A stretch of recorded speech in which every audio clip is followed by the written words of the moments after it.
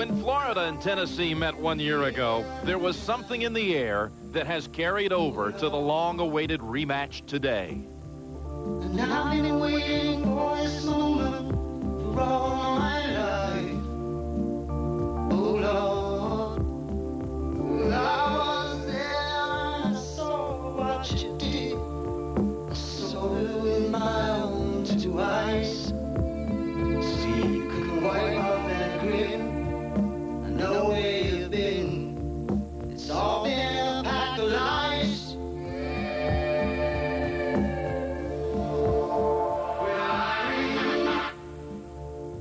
I remember, don't worry. How could I ever forget? It's the first time, the last time we ever met. I can feel it coming in the air tonight. Oh Lord, well I've been waiting for this moment for all my life. Oh Lord.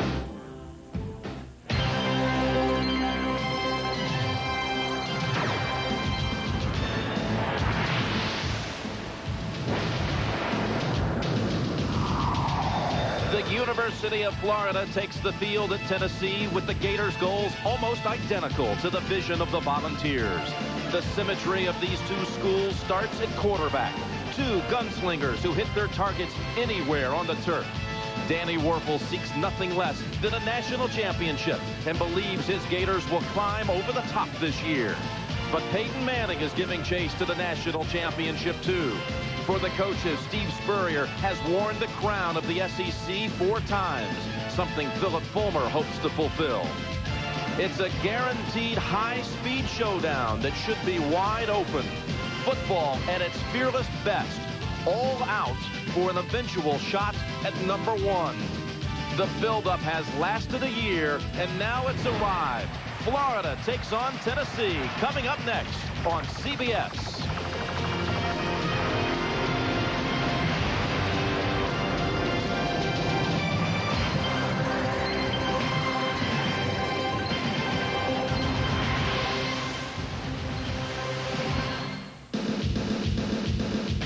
Well, the pregame ritual for Peyton Manning is complete. He arrived early to read through the game program cover to cover before putting on the pads. His counterpart, Danny Wuerffel, has ridden into town ready to play an uncharacteristic villainous role against the Volunteers. It's a duel everyone wants to see. A jaw-dropping 107,000 on hand for Florida and Tennessee.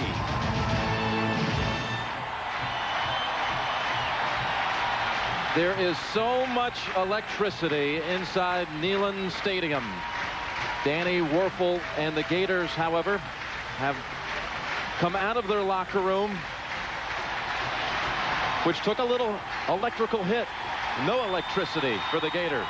Now for the rest of the team's performers to take center stage.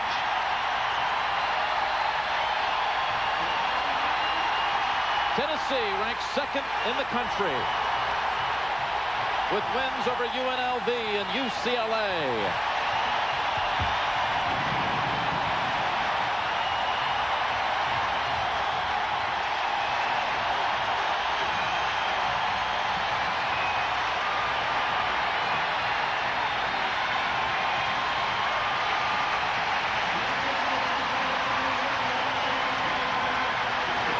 And now the Gators to join their captains, 2-0, ranked 4th in the nation, with wins over Southwestern Louisiana and Georgia Southern.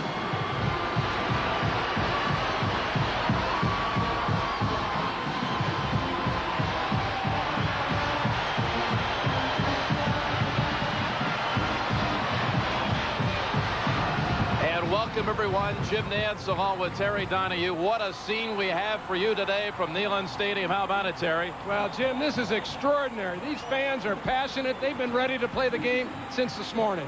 So much on the line. Everyone figures the SEC champion, a possible national championship appearance later on in the year. But what about Tennessee's game plan? The last loss for the Volunteers was against Florida last year. What are they going to do here today? Well, Tennessee has been preparing for this game for a year. They've looked at a lot of film. They liked the Nebraska-Florida game out of the Fiesta Bowl. They've studied that film. Nebraska shut down the Florida offense with blitzes and a fierce pass rush. Tennessee's going to try to do that today. The question is, do they have the personnel to do it? Florida, for their part, has a brilliant head coach in Steve Spurrier. He's the best in the business. He didn't like what happened to him in the Fiesta Bowl. He's made some subtle changes in his offense. He's not going to let it happen again. Well, the quarterbacks have certainly gotten the headlines here. Peyton Manning, the junior from Tennessee, and senior Danny Wuerffel, who last year threw 6 touchdowns against Tennessee in that 62-37 victory. But, Terry, you believe it's more than just the quarterbacks to look out for. Well, I do. In big games like this, I think it's the linemen, those guys that are fighting it out in the trenches, those offense and defensive linemen. For the last 6 years, the team that has run the ball the best in this game has won the game. I think that could happen today. Well, Terry, it's been raining now for about an hour. Coming down pretty forcefully, too. Let's get a sideline report. Welcome to our crew again, Michelle Tafoya. Michelle, take it away. All right, Jim. Well, this rain isn't dampening anyone's spirits, especially Phil Fulmer's. In his locker room speech just moments ago, he told his team, guys, the talking is over.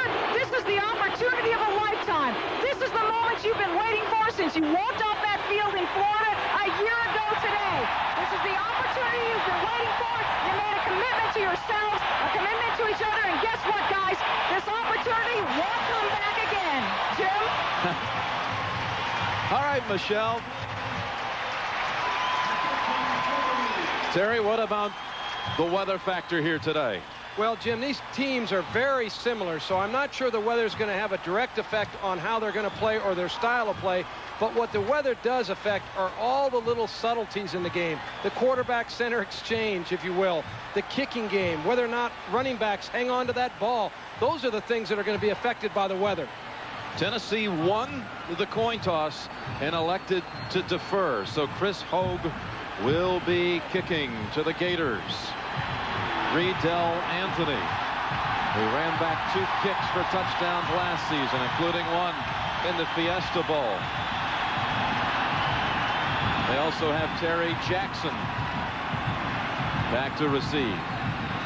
Jackson is stationed at the 20-yard line. Along with Riedel Anthony on the goal line is Jaquez Green. 5th straight year that Tennessee and Florida have played in rainy conditions. Games have not been all that close. Average margin of victory in the last 6, 23 points plus. Jim, you know, you get to a point where all the talking needs to be finished, and you just tee it up and kick it off, and here we go. That point is right now. Hogue's kick, a good driving boot, and Anthony will not run it out. Danny Wuerffel and the Gators will start from the 20. Wuerffel with an amazing record as a starter in the SEC, 18-1 in his career as a starter in conference game. The only team to beat him was Auburn back in '93. 6 touchdown passes last season in the game against Tennessee. In fact, he made his first career start in '93 against the Volunteers and led them to victory, led the Gators to victory.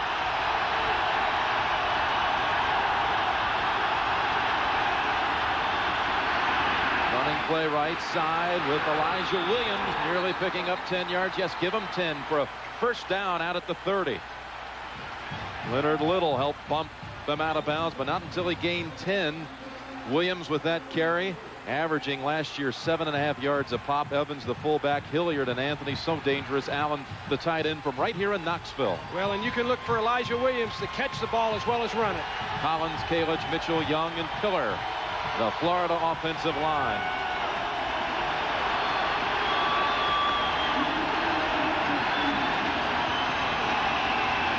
Well, for the second straight home game, there's a little malfunction here with the game clock. It has not started.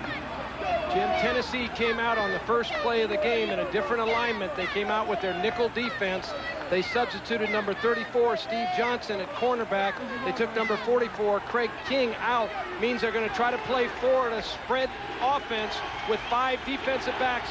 Very much the same philosophy that Nebraska used in the Fiesta Bowl. We saw a quick look at Steve Johnson. He has tremendous speed. First down, Florida. Williams carrying again, this time getting the work done up the middle for about 8 before he's finally popped by Jason Parker along with Leonard Little. The Tennessee base defense, Terry, you recognize the nickel package, but their base defense with Little, Duff, Barron, and Brown on the line. And you can look for Leonard Little to align in different places today to try to put pressure on Werfel. Wilson, Hines, and King in a strong secondary. Austin, Noel Parker, and Terry Fair, who returned a punt for a touchdown against UCLA of 86 yards. Smokey. There's that dog I'm not very fond of, Jim. I promise you, they show him right away. Got to tell him why. Yeah, well, I'm not very fond of him because the medics, when I was here in 1991 with my UCLA team, we had an offensive lineman dislocate a hip, and the Tennessee medics took better care of the dog who had passed out because of the heat than my offensive lineman. At the same time. It wasn't this Smokey, right? It was the other one. It wasn't that one. Okay. It was this Smokey.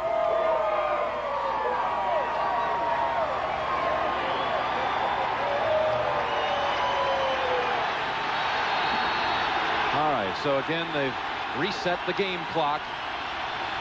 2nd and 2 for the Gators. And a flag down, movement on the left side of the line for Florida. One of the things that we'll look for today is this extreme crowd noise. Already, it's taken a toll on Florida. It's very hard in this kind of an environment when you're an offensive team to try and hear. Offensive linemen have got to watch the ball because they can't. Motion on the offense before the snap. Be 5 yards. They kick it down. They can't hear the quarterback signal calling, so they need to watch the ball. The SEC crew headed by Astor Sizemore today. So back them up 5. It'll be 2nd down and 7. Elijah Williams getting the work early, and first down and more into the secondary, and holding on to bring him down so he wouldn't break it for 6 is Steve Johnson. 32 yards.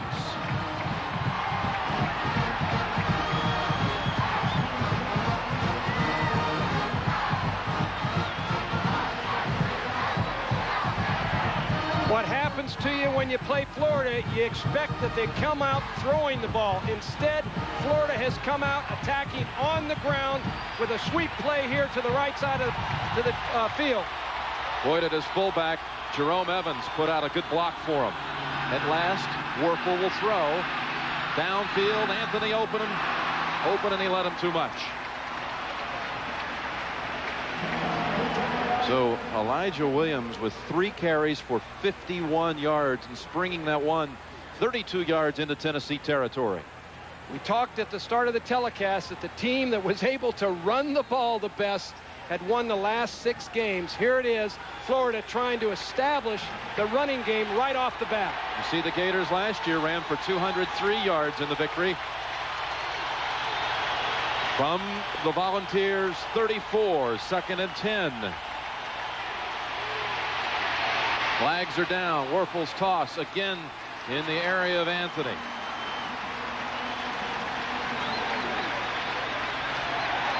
Penalty against the Gators.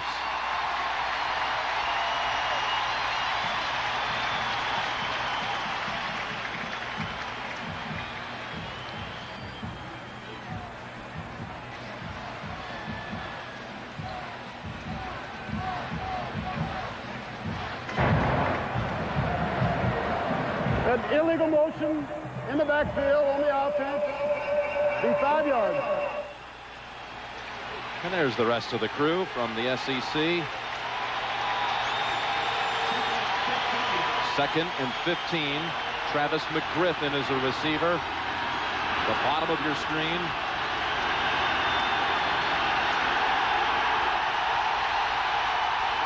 Crowd really getting fired up, but still 10 seconds on the play clock. The poised Wuerffel now under center with 2 on the down clock. Williams back to the original line of scrimmage. It'll be 3rd and 10. Leonard Little, he'd been playing with a cast on that right hand in the UNLV and UCLA games, but without one today. Give him some freedom at last. Well, there's no question that defensive linemen are limited when they can only play with one hand. This is the first time all season that Leonard Little has been able to play with both of his hands. It should help him in the ball game. 3rd down and 10.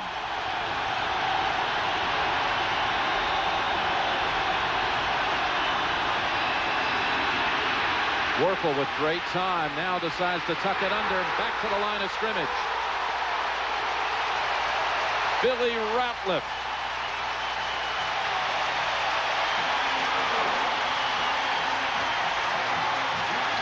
Fourth and 10, and the offensive unit is still on the field for Florida.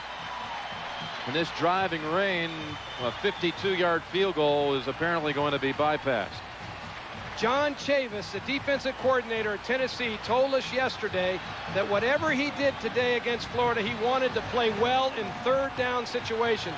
Last year, they played very poorly against Florida in 3rd and long.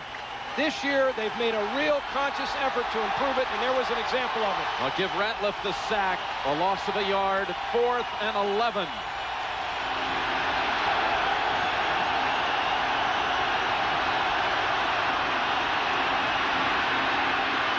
Zone bound and caught for a touchdown. Riedel Anthony.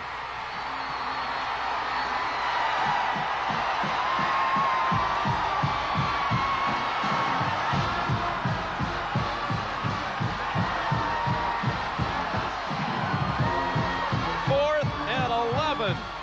And Wuerffel finds Riedel Anthony from 35 yards out.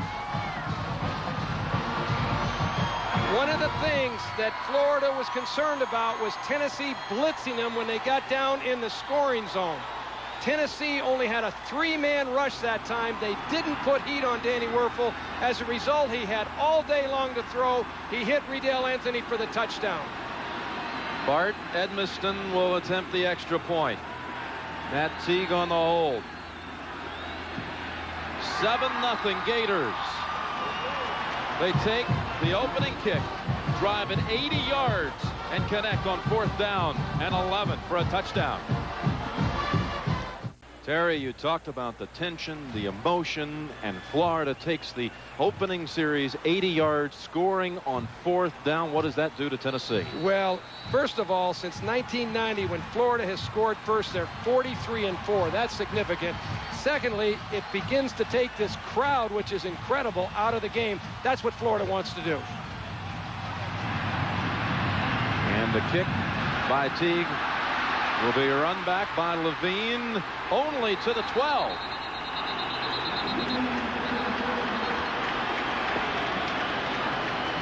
One of the things you have to do is put pressure on Danny Wuerffel. Tennessee is only going to rush 3 players. They're going to allow Riedel Anthony to run down the middle of the defense as he's wide open. You've got to put more of a pass rush on Wuerffel. He's got too long to throw that ball. You can't beat Danny Wuerffel like that. He's too accurate of a passer. Peyton Manning under center. From his own 12-yard line, first snap for Tennessee. Good piece of running there and an open hole for Jay Graham, who hasn't seen many openings in the first 2 games. Xavier McCray on the hit. Peyton Manning, 20-2 as a starter.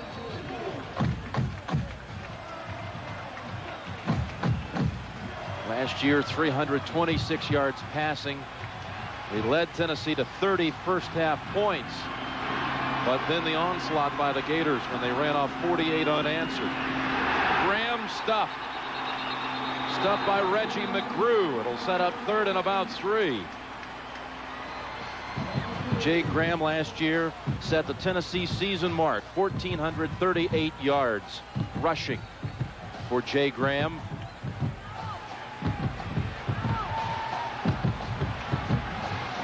It'll It'll be 3rd and 3. Lawrence Wright is out. Shea Showers into the secondary for Florida. On play action, Manning across the middle and intercepted. It's Brown with the interception. Tico Brown sets up Florida at the 10-yard line.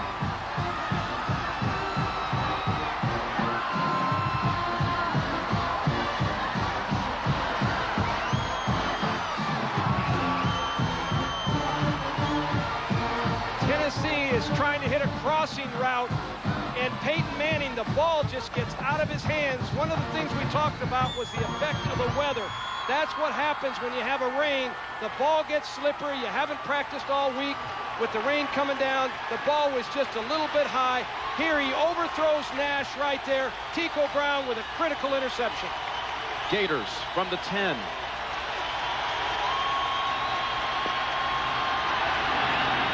Play action, Werfel, end zone, touchdown, touchdown Florida.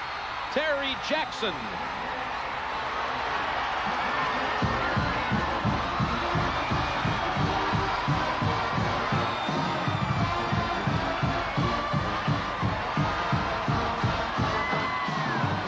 Minutes and 26 seconds into this game, and Florida with its 2nd touchdown already. 2 touchdowns in 1 minute 26 seconds. Steve Spurrier is a master at getting the tailback isolated on the linebacker. That's exactly what happened right there. Terry Jackson against Tyrone Hines. That is precisely the difficulty in trying to defend Florida. They get you matched up wrong. Extra point, good. 14-0. Gators.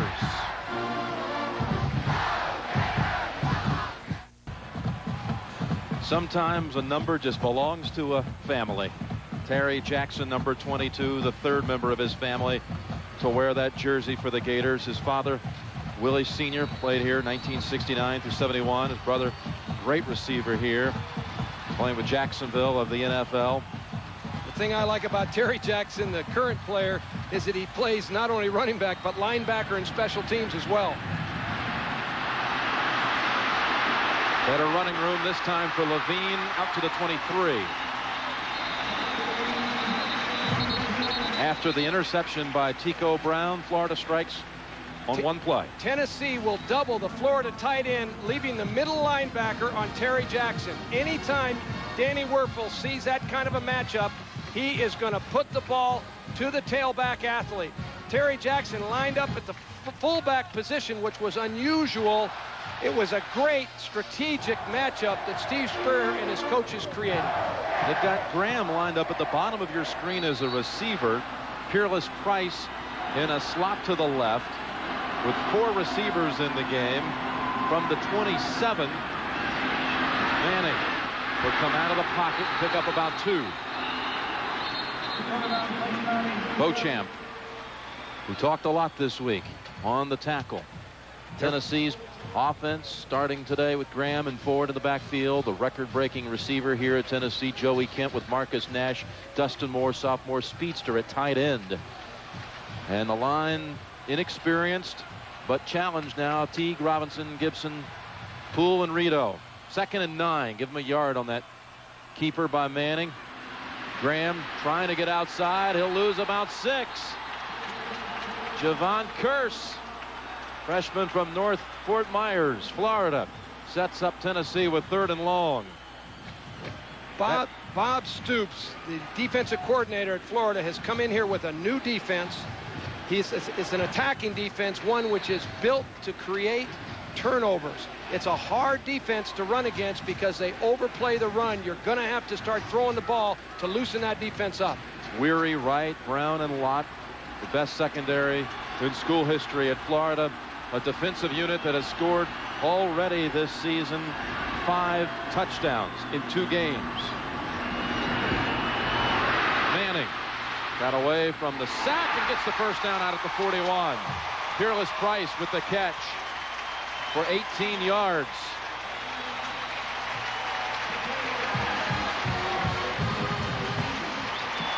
Peerless Price at the top of the screen. He's the third receiver for Tennessee. They're all very, very fast. He runs a little hook route, but that reception and pass belonged to Peyton Manning.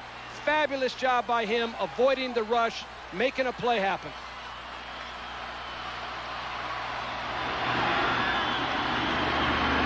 First down, Graham for about 5. What a huge first down, though. So it wouldn't be 3 and out on that possession, already down 14. Absolutely. The strategy now for Phil Fulmer. He has a build-up all week long to this game. All of a sudden, his team is down 14-0. Now what he needs to do is just settle everyone down. It's still a long game. You don't win or lose the game generally in the first quarter. You're going to play long time this afternoon. He just needs to keep his team composed. They have a good plan, and he's going to go ahead and execute that plan. A big drive here would get him right back, feeling good about things, and get everybody settled in. Well, there was an offside penalty on that play against Florida. Only 5 coaches have beaten Philip Fulmer. Spurrier 3 times. There's Terry Donahue of UCLA. The 95 opener. Bruins won out at the Rose Bowl. 1st and 5 with the penalty against the Gators. And all the way out to the 50, it's Graham again. Near the first down yardage. He's trying to rebound from last year's performance against the Gators.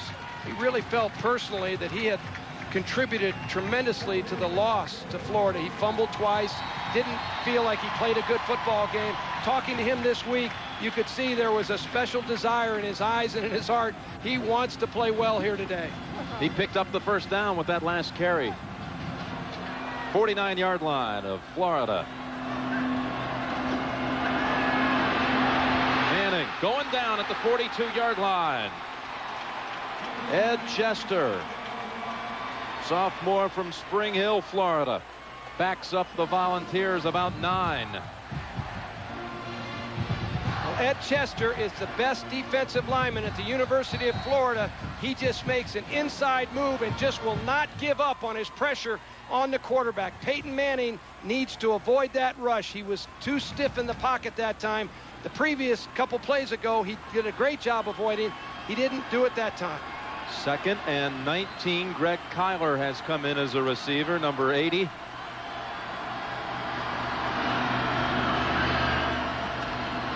Straight drop back, right side, open room. Graham back into Florida territory at the 46. Set up 3rd and about 7.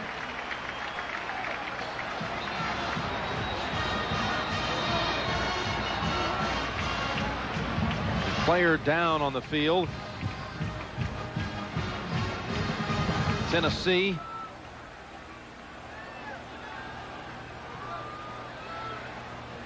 Going to be one of the linemen, and the Volunteers inexperienced, as we said earlier, on that offensive front. They can ill afford to lose an offensive lineman at this time. Their line has been under real scrutiny. 4 new starters this year.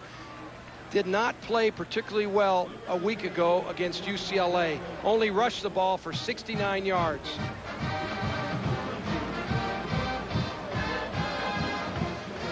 We'll be right back. Timeout on the field. Florida 14, Tennessee nothing.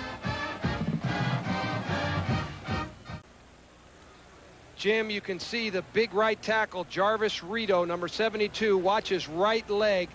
The ankle gets rolled up here late in the run. Right there, you can watch his right leg right there. Looks like a severe injury. They've brought the card out.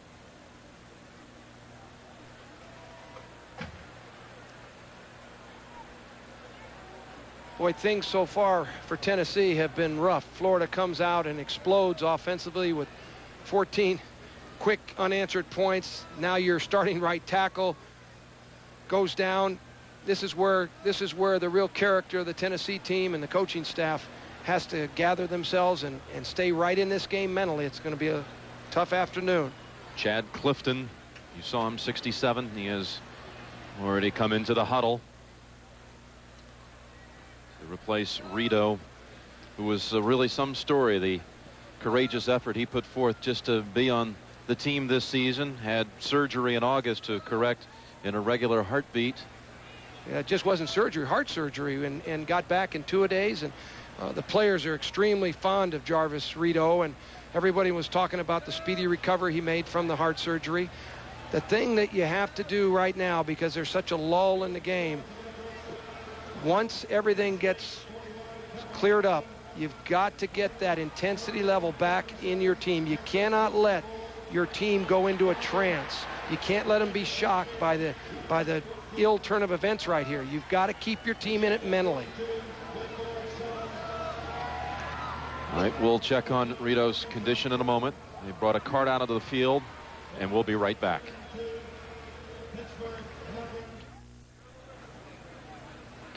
Jarvis Rito now about to be taken to the locker room.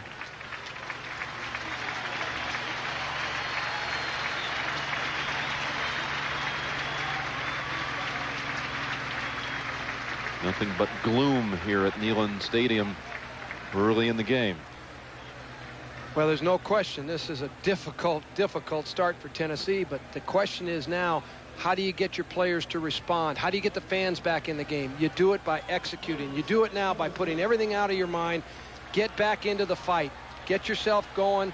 It's a shame that Jarvis Rito has gone down, but you cannot let that affect you. You've prepared all week for this championship game.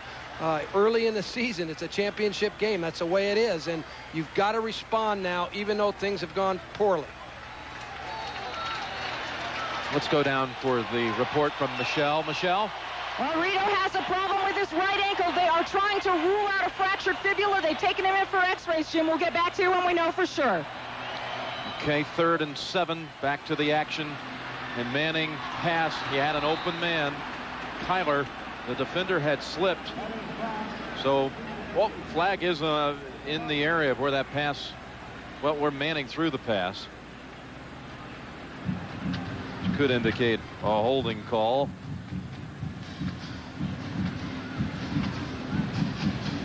If they refuse it, it'll be 4th and 7. There's holding on the offense. Is refused. Be 4th down. Larry Binion has come in to punt the football for Tennessee. And Riedel Anthony, who scored the game's first touchdown, he suddenly is racing to the sideline. And they cross him up. The Volunteers slip the punter back to the sideline. Peyton Manning's under center on 4th and 7. A gamble. Manning fires. Caught and then popped loose, incomplete. Florida will take over near midfield. Tico Brown with a jarring blow that knocked it loose. Well, one of the things that you got to give Florida credit, they came on the blitz. They're playing bump to bump man coverage right there. And what a hit by Tico Brown.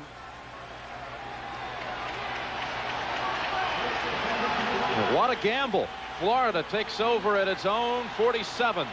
Phil Fulmer said he was going to play loose. That's playing loose. Jackson for about a yard. Billy Ratliff clogging the middle that time. Well, they brought the punt unit onto the field. Next thing you know, they make a quick switch. Well, I think they tried to get Florida to substitute their punt return team. Florida saw what happened, got their normal defense on, and then called a blitz against the play that Manning had called. 2nd down and 9. Jackson to the 45. Tyrone Hines with the hit. It'll be 3rd and short. A long yard to go. Maybe 2.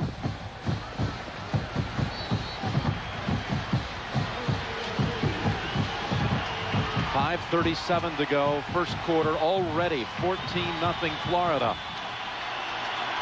2 tight ends into the game. We'll call it 3rd and 2. Jackson, good hit. Was the knee down? If they rule him down, The side judge said he was down. If not, he would have had the first. Raymond Austin gets credit for the slicing hit. So it'll be 4th and about 2 again for Florida. Raymond Austin, number 28, is playing a different position this week than he has the first 2 weeks of the season. He's a natural strong safety who's played corner.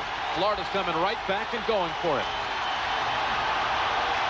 Wow, Spurrier is a wild man. 4th and 3. Sweep. They got the first down. Terry Jackson to the 41. You know, Steve Spurrier is different than anybody I've ever been around. This guy is incredibly confident. He coaches offensively, never out of fear. He coaches with total confidence. And, you know, he doesn't get a lot of information from the press box. He does most of the play calling on his own. He calls it by instinct. He feels and senses the game. He is amazing. His team with a first down at the 41.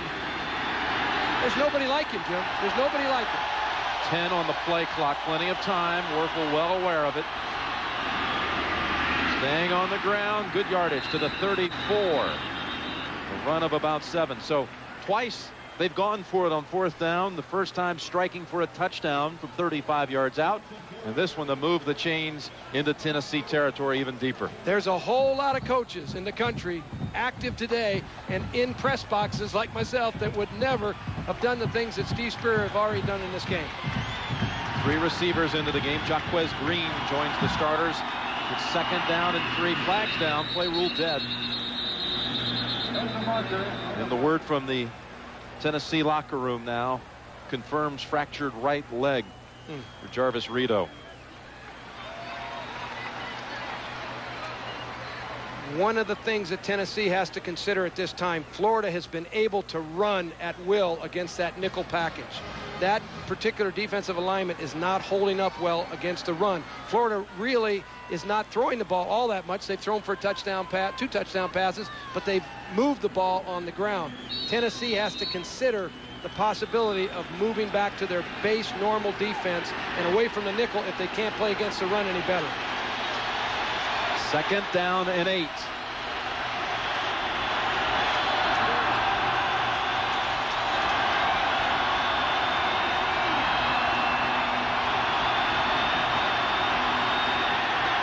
Werfel timeout. Timeout with 2 on the play clock. So Florida up 14 and looking for more in the first quarter.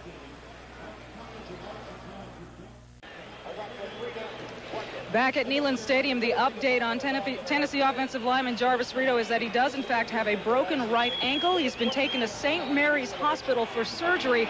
From the time he went down to the time he was in the ambulance, he never let go of his face mask, guys. So sorry to see that. 2nd down and 8. And Florida looking for the end zone again. Anthony's there, and it's knocked away. Parker converged on him at the last moment, along with Steve Johnson. It looked like 6 for just a second.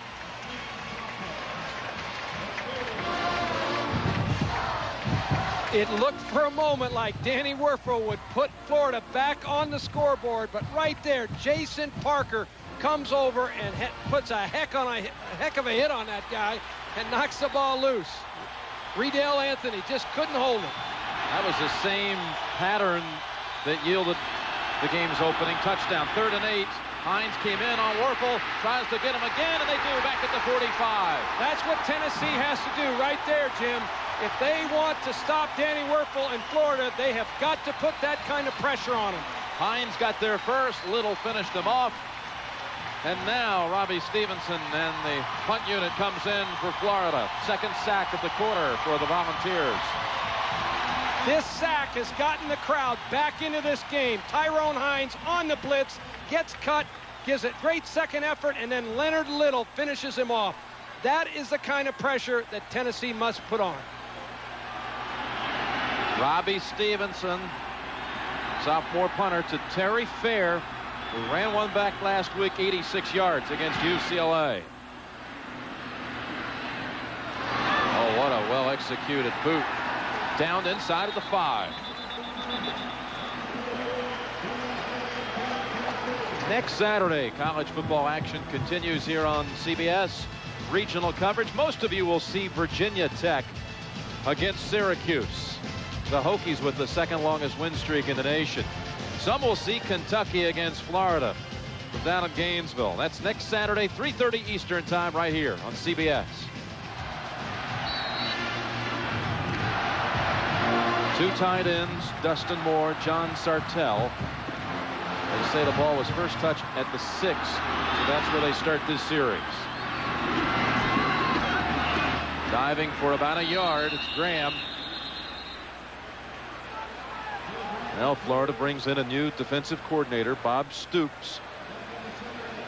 Well, Bob Stoops, the reason he was hired by Steve Spurrier was the fact that his defense only averaged 4.5 snaps per drive. That means Spurrier gets the ball back quicker. He gets more offensive plays that way. He loves that. That's when Stoops was at Kansas State a year ago. Now the defensive coordinator for Florida has that average at 4.6. Graham, again, only a yard. Well, Bob Stoops was in his office when Steve Spurrier called him, and Steve said, "Bob, this is Steve Spurrier," and Bob thought he was kidding. He said, "Hey, who is this? Which one of my buddies is playing a trick?" And they started talking about the job, and Bob initially wasn't very interested because he liked Manhattan, Kansas, and liked working for Bill Snyder, and they had led the country in defense last year at Kansas State. And the center for Tennessee, Brent Gibson, shaken up on that play. Second offensive lineman now. Well, have to head to the sidelines, and the Rito injury looks to be, of course, a season-ending injury. And that injury right there, Brent Gibson, that is the leader of the offensive line at Tennessee. He's the guy that organized the players throughout the summer to work and get ready for this particular game. Let's watch the exchange on this slippery field. Dyron Robinson, the left guard, now takes over at center on 3rd and 8. Play action, pass caught by Eric Lane, but well short of the first. Anthone Lott bumped him out, and Tennessee will punt from its own goal line.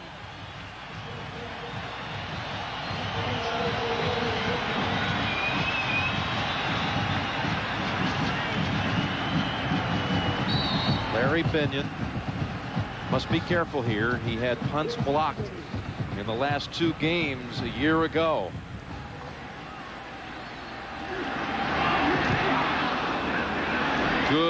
Good kick. Anthony all the way back to the 32. Looking for some freedom. Won't get it. Down at the 40.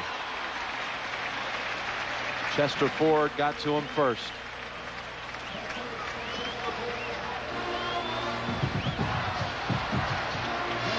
The Eastern Division in Florida, Tennessee, both playing in that same division. That's why this game's so critical. You lose today, you got to watch the winner of this game lose twice to make your way back to the championship game of the SEC, which is very unlikely. And that's why the pressure today is so great. You expect that kind of pressure at the end of the season, not early in the season like that. September 21st. That's what makes it so hard on the coaches and the players. 29 seconds to go, first quarter. Wuerffel in the pocket. Now release. And almost intercepted, then caught, but they say out of bounds. Caught by Jaquez Green. Parker had it. Had the pick for a moment. Wuerffel has not thrown an interception this season. Well, right here we see Jason Parker with a tremendous play on the ball. He had that ball. He's going to think about that tonight. That would have been a huge interception for him. He was in man-to-man coverage, did an outstanding job getting that receiver covered down. Green did a good job of making sure he did not get the pick. Second down at 10.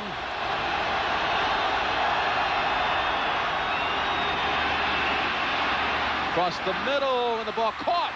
What a nice balancing act there by Jaquez Green. First down at the Tennessee 39. 21 yards on that play.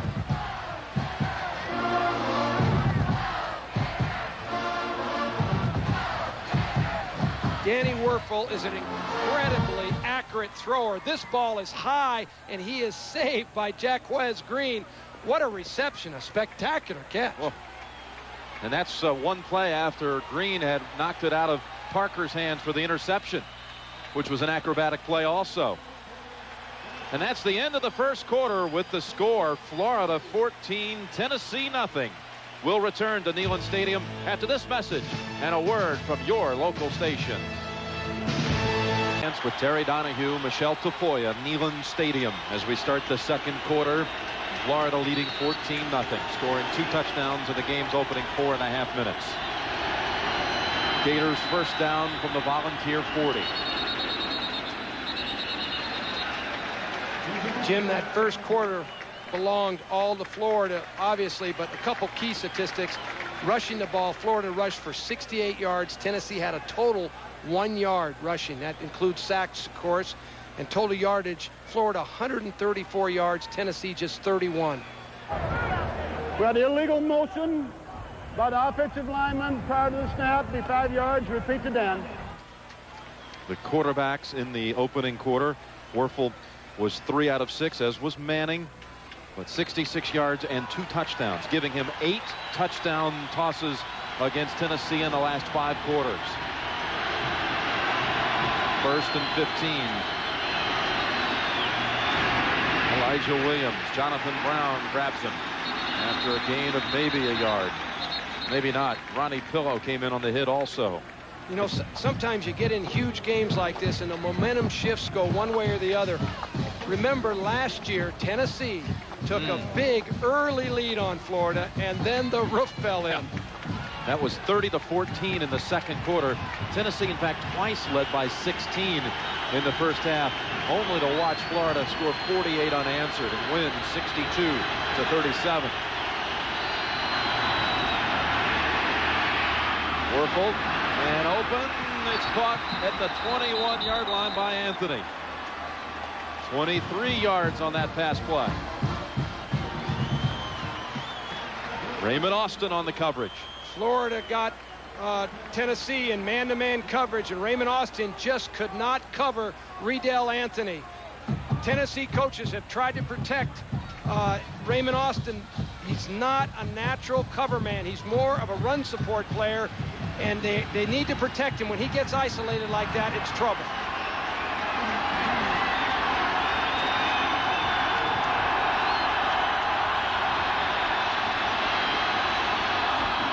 First down carry. Williams breaking 2 tackles and getting to the 16. Leonard Little held on to him after a run of about 5. Williams rushing in this game, 6 carries, 61 yards. This was a nice hard run. Look at Danny Wuerffel here. You can't hear because of the crowd noise, but he's whispering to his linemen. Florida practices this when they go into a foreign stadium. They whisper instead of using crowd noise. 2nd and 5. Up the middle, Williams ridden down at the 14 by Ron Green. So Florida in the scoring zone now, inside the 20. And so far on the season, 8 touchdowns, 2 field goals. Well, particularly the touchdowns. If you look at those stats, Jim, the key there, they're not kicking field goals. They're going for all of it. 3rd down, 3rd and 3. Dwayne Mobley comes into the backfield. Lined up as the fullback out of the eye.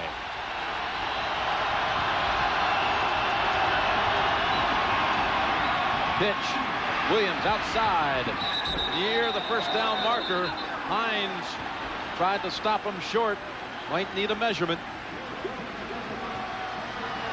Looks like the spot will give him the first. You don't go into a game like this expecting to defend the option play. Here it is, a critical play like that, and Steve Spurrier pulls one of his plays out of his playbook, the option. You just don't expect it. He's the master of the unexpected. So first down, Florida, just outside the 10-yard line. Off the pitch, Williams Long developing 4-yard carry. Jonathan Brown eventually got him.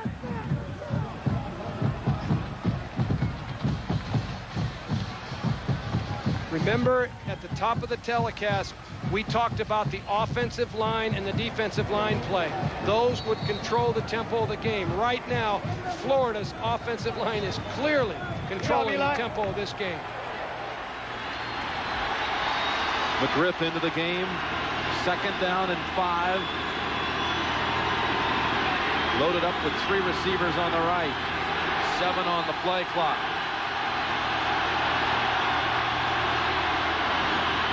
Looks left side. Caught. Touchdown. Ike Hilliard.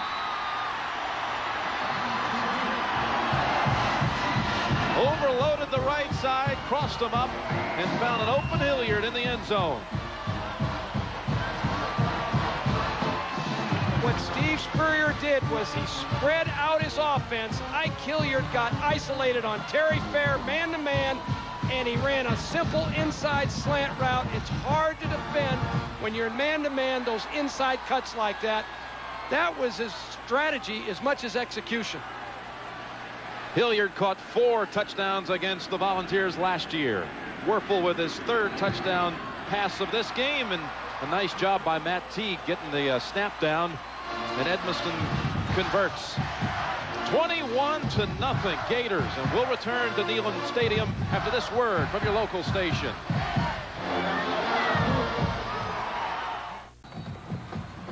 (21-0), not sun-drenched, but a stun-drenched crowd here at Neyland Stadium as Florida leads 21-0 on 3 Werfel touchdown passes.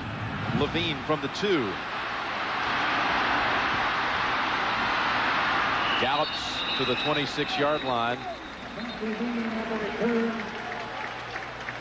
Well, here you see it from the quarterback's eyes right here, and the quarterback's got to be willing to take a hit, which he did right there. He doesn't mind that little hit when he's throwing a touchdown pass to Ike Hilliard.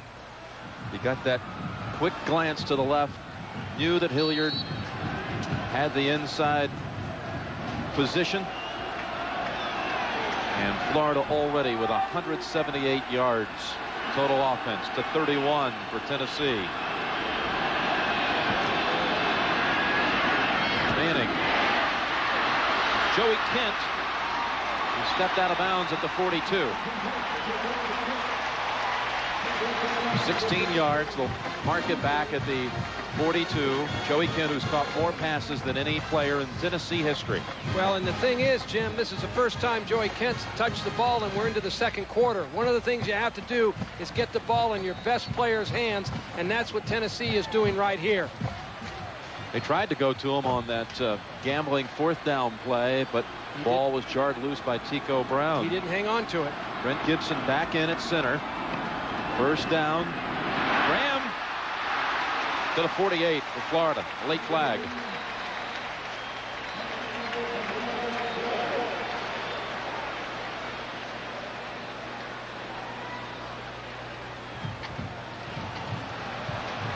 Bring that one back.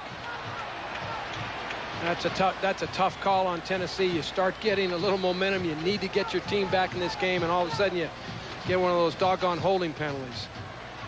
I'll tell you something hard to believe. You take this home field advantage that Tennessee is supposed to enjoy.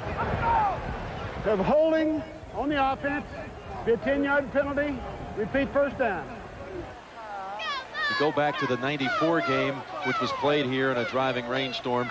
Florida won that one 31-0. The Gators have come in here the last 2 times and have outscored Tennessee 52-0 in the last 5 quarters here. They're the only ones in the country that have been able to do that. Everyone else comes in here and is affected by the home field crowd, but not Steve Spurrier and his staff and players.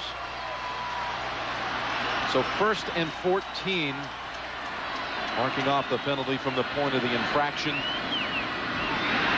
Pressure and almost picked off. In fact, it is caught, intercepted by Florida. James Bates. What a sweet pick it is for James Bates, who grew up right here in the Tennessee area. Brother played last year for the Volunteers at quarterback as a backup. Tennessee is trying to set up a little screen pass here, and the ball's batted at the line of scrimmage. It's not by the initial rusher. Right there, hits a lineman in the leg. What an interception by Bates. It is storming in Knoxville, Florida, 21-0. After the Bates interception, Florida set up again in Tennessee territory at the 30.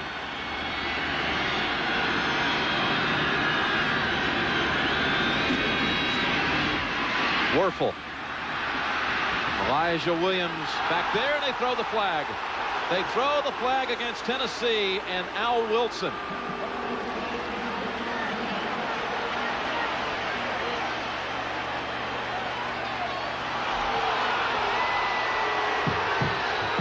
Some here thought that would be offensive interference, but it's going against the Vols. Well, you see right here Al Wilson on man-to-man coverage against Elijah Williams.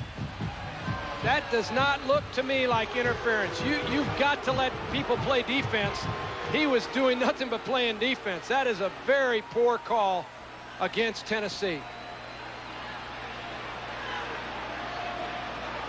Let's take another look, see if he's got his arm out there a little bit, but right there, he gets hooked as well as the other guy.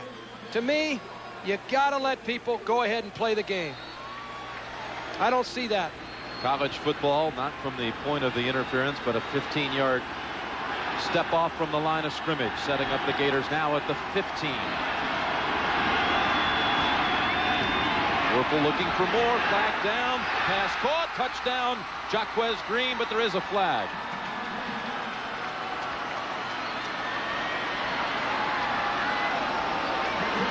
Think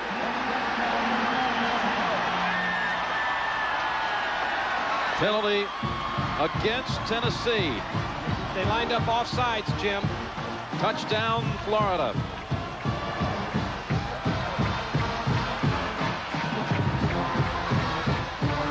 Right now, Tennessee just cannot cover the Florida receivers.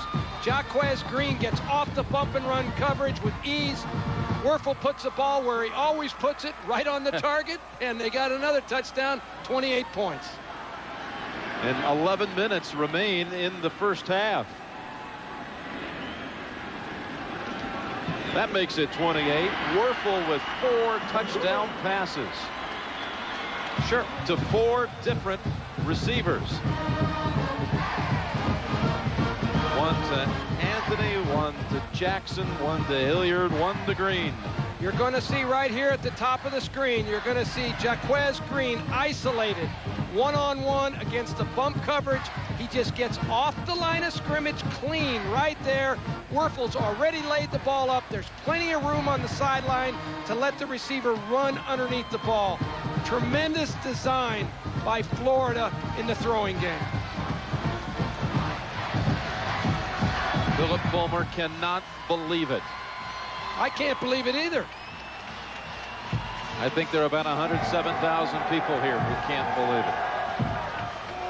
Tennessee seems so geared up, so ready to play this game. The coaches, the city, the state, everyone was so ready for this game, and to have this kind of an explosion. They called it the biggest sporting event in Tennessee history, state history.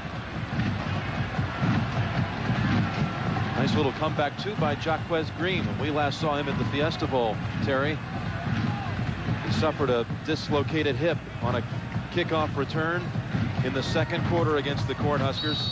Unbelievable hit right there, and he made a very speedy recovery from that injury.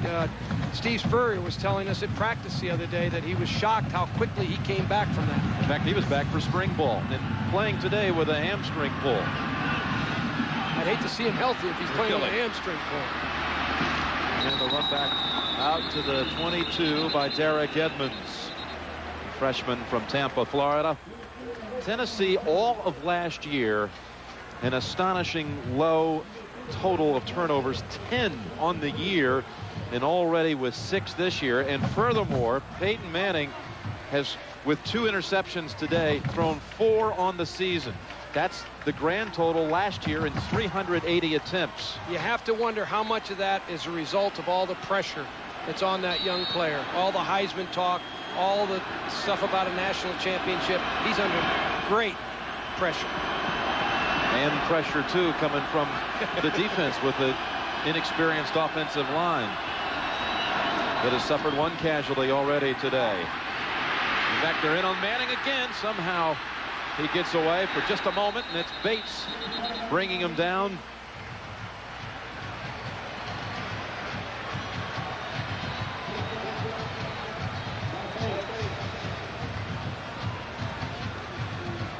Peyton Manning is trying to change the play at the line of scrimmage. He's audibilizing with hand signals right here. The problem, Joey Kent, the wide receiver, didn't get the proper hand signal and didn't run the route that Manning expected him to do. Manning did a good thing. He pulled the ball down, tried to fight it back to the line of scrimmage. And he got there. 2nd and 10. Left side, Graham.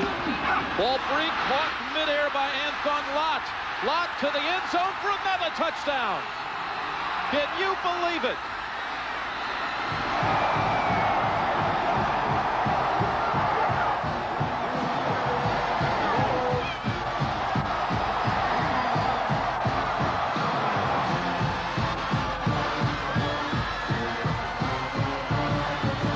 Johnny Rutledge right here against Jay Graham. You can see the ball's a little bit loose right there. It goes up in the air, and Anthon Lott makes the reception and takes it in for the score. The 6th touchdown scored by the Florida defense this season in 10 quarters. Last year they scored 1 defensive touchdown all year long. You got to say that Bob Stoops has brought something new to Florida that they haven't had before. 5 touchdowns in the game's first 20 minutes. Anthon Lott returning the fumble, 27 yards, 35-0, Florida in a Tennessee waltz. Johnny Rutledge with the hit, the impact, causing the fumble, caught in midair by Lott, went back for a touchdown. Smokey's looking for the house. Levine from the 5.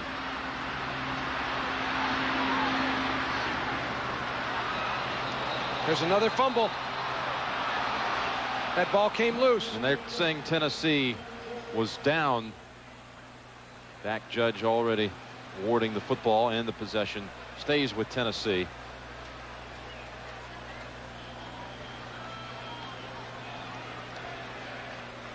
They have given the signal that it's Tennessee football. And let's check in with Michelle. All right, Jim. Well, after that last touchdown, Tennessee head coach Phil Fulmer walked around to each of his players, giving them each a slap on the back and saying, "That's all right, guys. Let's get right back in there and give it to them. Stay cool."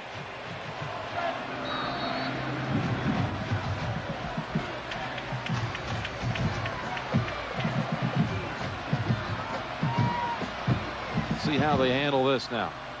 10 minutes to go, 2nd quarter. Dayton, play action. Long ball, man there. Price caught. Touchdown. Give it to him. Touchdown, Tennessee.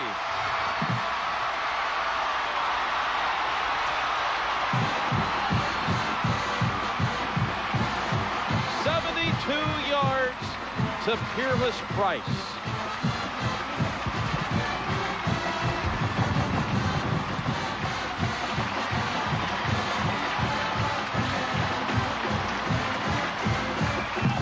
They're indicating they're going to go for 2.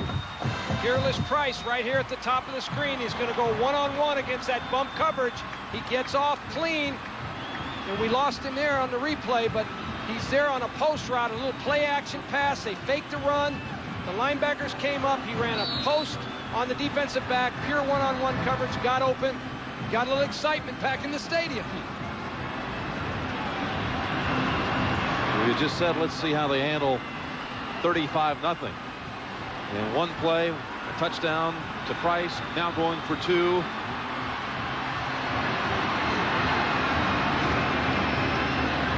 Manning rolling out, looking, firing.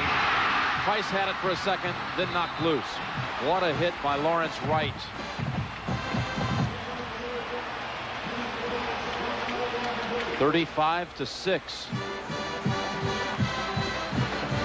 Peyton Manning just became the all-time touchdown passer at Tennessee. He was tied with Heath Schuler and Andy Kelly, 36 coming into the game. That's his 37th strike. And he also moved up the SEC all-time list for touchdown passes, moving past Steve Spurrier. You can be sure that he wished he would have thrown that record-breaking touchdown pass in a little bit different environment than this particular one. But you got a long road to travel right here, and every little bit will help get you back into the game. Here we see great concentration by Peerless Price on the ball, and it's a fabulous throw by Manning. He just dropped it right in there.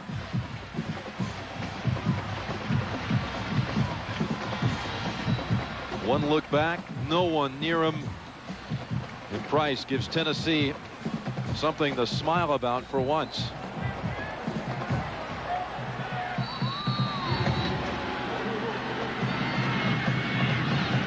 Hope to kick to Anthony and Green.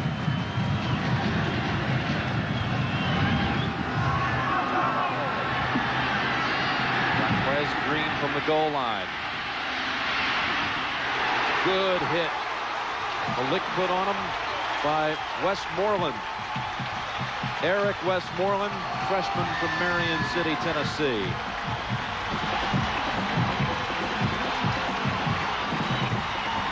You never know what can spark a football team. Sometimes it's a touchdown. Sometimes it's a big defensive hit on a kickoff like that. All of a sudden, players get adrenaline going. They start jumping around. Who knows what's going to happen? I do know this. Tennessee has got to tighten down defensively.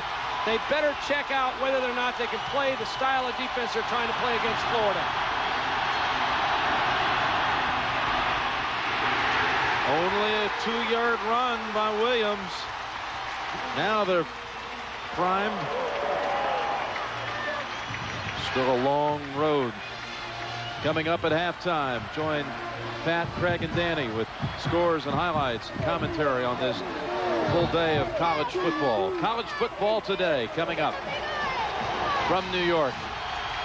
2nd and 10. They gave him no gain with that carry.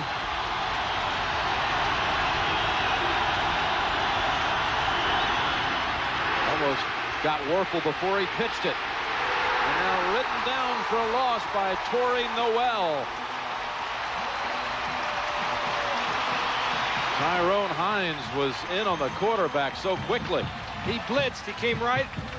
Tyrone Hines comes right up the middle of the Florida offense. He almost gets Werfel, the quarterback. It allows Torrey Noel to come off and make the play here. Loss of 3. 3rd and 13. Over 100,000 stirred to a frenzy for the first time, wanting the football back. Off his back foot, Werfel throws incomplete.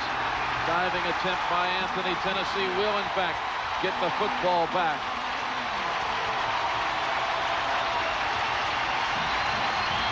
Crowd starting to get back into this game a little bit. Everybody's been shell-shocked. I've been shocked myself. I mean, I never expected anything like this. But all of a sudden, the crowd's starting to get back in. Tennessee's getting a little fire underneath them. Terry Fair at his own 45. Already returns this year of 86 for a touchdown and 51 yards. Stevenson, low driving boot. Fair will run it. It's by the first wave. Up the middle. There is a flag down. It's coming back. Wayne Thomas brought him down. Looked like blocking in the back by Tennessee. 40-yard punt, 13-yard run back. The touchdown to Price broke the streak of 66 unanswered points by Florida here at Neyland Stadium going back to 1994. And I'm telling you, I'm glad they finally broke it. I was getting nervous there.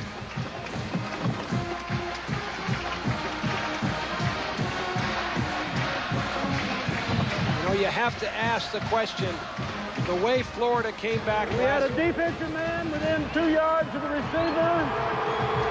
Refused the penalty. First down here. That was not a blocking infraction. No, it wasn't. Didn't give him enough space. Didn't give him enough room. Good call by the official. That was a correct call. Did he have enough room?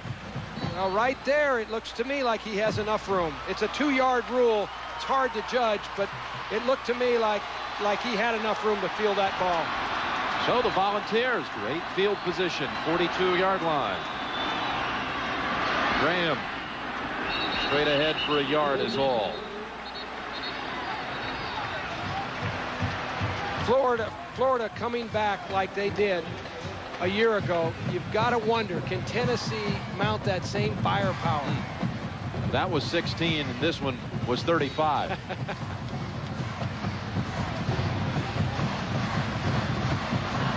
Yeah, but remember this. That was down in Florida. This one's in Tennessee. Jermaine Copeland has come in for Tennessee. There he is at quarterback. Copeland, mouthpiece comes a-flying, and he is knocked back for a loss. Copeland had Manning lined up at tailback, so a little trickery that goes awry here for Tennessee. Little razzle-dazzle here by Tennessee, trying to make something happen. What do you think they were going to do if that was open out there? Well, Copeland's an outstanding runner. He's got speed of a tailback. He can put a big play on you with the ball. It was a naked bootleg. They came out trying to draw the defensive end down on the sweep fake. So from tailback, the return to quarterback. Manning under center, 3rd and 13. Ball stripped loose and recovered by the Gators. Beauchamp with the recovery. He was the one who was doing some talking this week. He's backing it up right now, and so are those other Gators. He did a lot of talking, and sometimes that backfires on you. But in this particular case, they backed every word of it up. The problem that Tennessee has right now, they just are not playing well enough in the offensive line to hold off that Florida onslaught. They just can't hold up. Losing Rideau, that hurts them. Gibson's in and out of the game. That's difficult on any offensive line. 4 Tennessee turnovers in the first quarter and a half. Fake the end around. Wuerffel left side, and beautiful over the shoulder catch. Caught by Jackson, but out of bounds. They ruled the catch was out of bounds. Did not get a foot down. This is Peyton Manning in the pocket, and one of the things that happened to him, it was a coverage sack. He's got the ball tucked away in pretty good fashion right here, but he just gets stripped. Every defensive coach, particularly Bob Stoops in Florida, they try to strip the ball from those offenders. That's exactly what happened right there. Just got it punched out. Happens every Saturday. It was Ed Chester who punched it out of there. The Beauchamp recovery. 2nd and 10. Everybody clearing out of the backfield. 5 receivers lined up. Wuerffel's pass almost intercepted. He had Green on the quick slant, and Noel stepped in and almost made the pick. And let's go back down to the sideline to Michelle Tafoya. Michelle? Well, Steve Spurrier was very upset with sophomore Tim Beauchamp earlier in the week because of some of the comments that he made. Beauchamp was saying things like, I'd rather play against Peyton Manning anytime than Danny Wuerffel. Peyton Manning tends to get rattled. He gets shaky feet. Right now, Tim Beauchamp is doing exactly what Steve Spurrier told me he wanted him to do, and that is backing up his mouth. Jim? Did you see that wall? I mean, it looked like it had been wallpapered with quotes. Sometimes that infuriates a team. Other times it psychs them out. Florida has backed up everything they've said. 3rd and 10, and they don't beat the down clock. Delay of game will step them back 5. Yeah, the way Florida's playing right now, the Gators this week didn't give themselves enough credit. There's some truth to that. Really? They're being a little modest. Clock, so still be 3rd down. I really expected Tennessee to be right in the heart of this game. I thought that Florida would move the ball, but I never expected this kind of an offensive explosion. Tennessee has outstanding speed on defense, and right now they just are mismatched, so Florida must have incredible speed. 5 receivers in, including freshman Jamie Richardson. Werfel, he needs 15 for the first, not close. Back to midfield. Tyrone Hines with a tackle at the 50. And punting time for the Gators. I'm kind of surprised Steve Spurrier's punting. You know, normally 4th and 15, he might go for it. Yeah, well, you never know. He hasn't punted yet. Could always snap it to the up back. It was Terry Jackson, by the way. Robbie Stevenson. He's the punter, fair to return.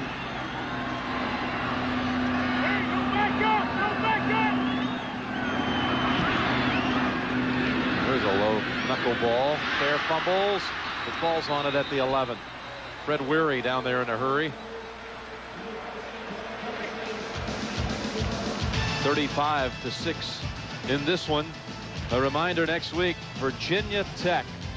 How about that win streak, Terry? Second longest in the country. They've done a great job, Virginia Tech. They're going to be very, very difficult for Syracuse to beat.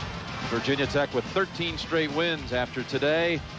Some will see Kentucky against Florida. That's next Saturday, 3:30 Eastern time here on CBS. Terry, I look forward to being with you at the Carrier Dome for the Qs and the Hokies. Andy McCullough in as a receiver for Tennessee. And the pass caught by Nash and ridden out at the 25 by Shea Showers and Fred Weary. 14-yard pass.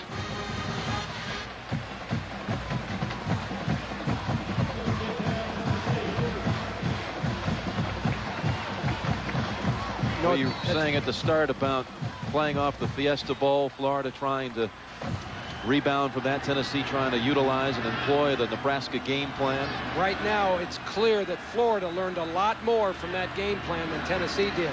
They have solved that defensive problem. Manning. Ooh, Kent was there. He had a step on Lawrence Wright. The pressure on the quarterback by Mike Moten and Keith Council.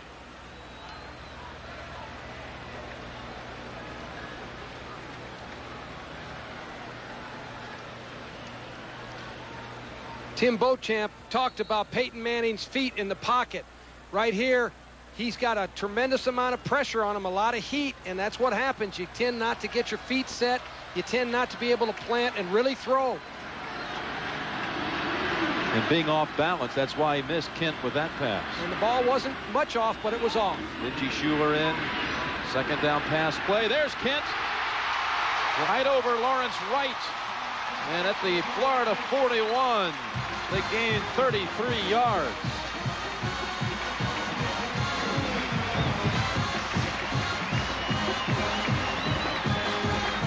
Joey Kent, the best receiver in Tennessee history, has good concentration on the ball. He goes up, gets it right there. The thing about Joey Kent, you want to get the ball in his hands. He has proven he can make plays. He can move the chains, get the ball in his hands. He just became the all-time pass reception yardage leader in Tennessee history, moving past Tim McGee. Copeland come in as a receiver now. And there's the little pass to Nash for 9. Shea Showers on the coverage. They wanted a late hit over there, but no flag. Joey Kent now has all the receiving records at Tennessee. Touchdown catches, pass receiving yardage. We've seen him 3 times this year. He's been impressive 3 times this year. He set a record in every game. Every game he broke a record or set a new one. And, you know, they regard it here as wide receiver U. They've had some big-time receivers from Carl Pickens. You saw Tim McGee, on and on. Willie Galt, Stanley Morgan. Ahead, Lane for the first down, but a flag down also. I like Joey Kent because he's so fearless over the middle. A lot of receivers catch the ball deep. They can run outside routes. The thing I like about this guy is he'll go inside and catch the ball. He's got real courage. So scratch that first down dive by Lane. We have movement before the snap on the offense. Be a 5-yard penalty. Repeat the second down. It has stopped raining here. And their forecast, in fact, said that could see clearing for the second half, and it's already started to clear a bit. Could be more showers, though. Who knows? 2nd and 6. Manning fires in traffic. Hits his target, Kyler, for the first down. And another flag falls.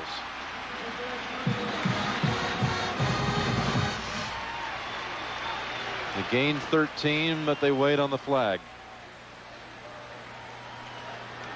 Fred Weary is a little groggy and limping to the Florida sideline, replaced by Shea Showers. One of the things that the score of the game has caused Tennessee to do. We have defensive pass interference. The play gained more than the penalty with first down by the offense. Tennessee's been forced out of their game plan. They wanted to be a balanced attack today. They really want to run the ball as well as throw it. Behind this far, they've got to go ahead and throw the ball. They've had 3 yards rushing thus far today. They're so far behind. They're out of their game plan. They've got to just keep throwing the ball and trying to get back in. So 3 yards running, 176 yards passing. The first down. 4 minutes remaining in the half. Down 35-6.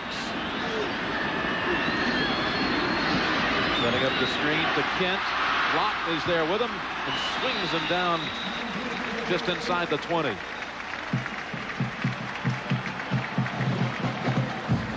This is an excellent play by Florida's defense. They're in man-to-man coverage. Joey Kent comes over. They're going to throw him a little screen. Tennessee's an outstanding screen team. Throws it on you every week. But right here, the Florida defense scrambles. Anthone Lott comes underneath the block. Makes a very, very good play.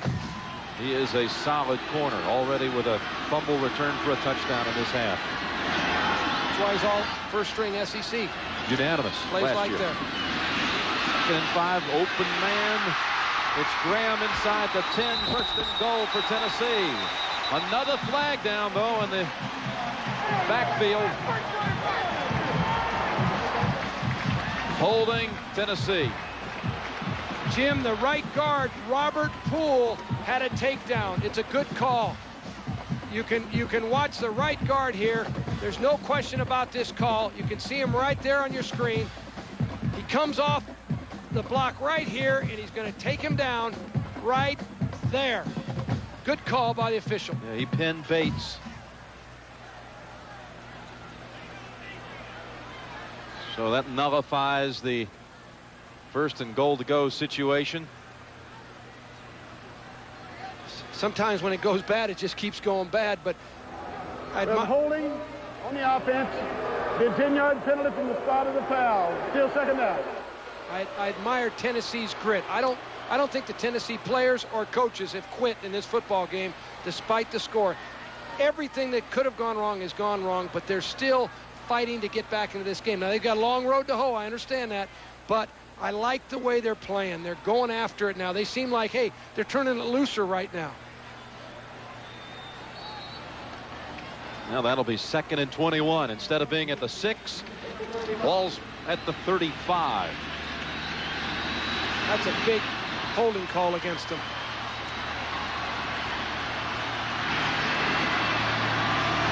Four-receiver formation. Looks left, throws right. McCullough should have had it. Should have had it for the touchdown. He had a step on Anthone Lott. If you're going to beat Florida, you've got to be able to make plays like this. Andy McCullough did an excellent job getting off the line of scrimmage against Anthone Lott. This ball has got to be caught. It's a little bit long, but you got to make that play.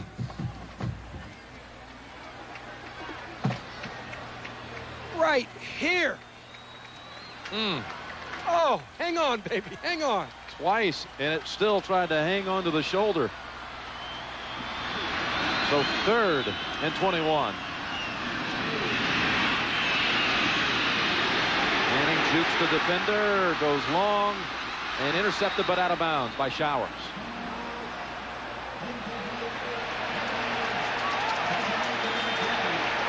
There is a flag after that football was released. I think we're going to have a roughing the quarterback call that will be an automatic first down. Tim Beauchamp. Guess who? Yep.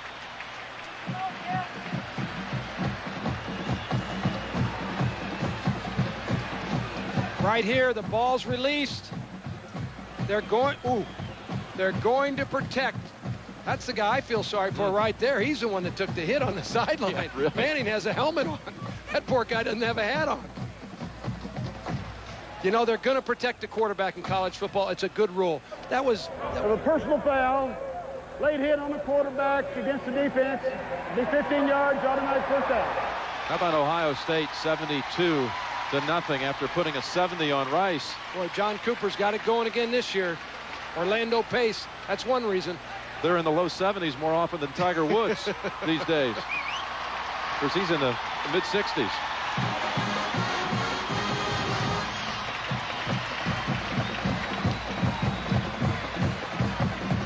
Washington leading Arizona 3rd quarter, 21-10.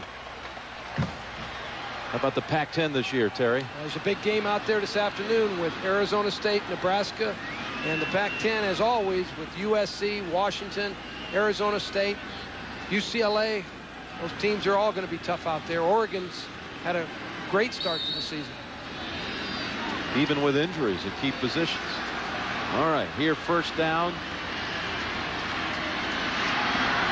From the 20, Manning's got the one-on-one coverage, looking for Kent, and Lott, no call. Yes, there it is, late flag.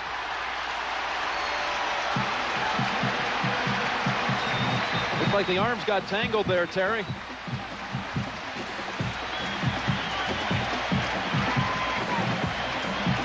Well, who knows? I guess it depends on your viewpoint. Right here, there's a lot of hand checking, but right there you see Anton Lott with his hand on him too long. I think that's a good call by the official. I like to let defensive people play. I think they should play, but that was a little bit too long with his hands on him.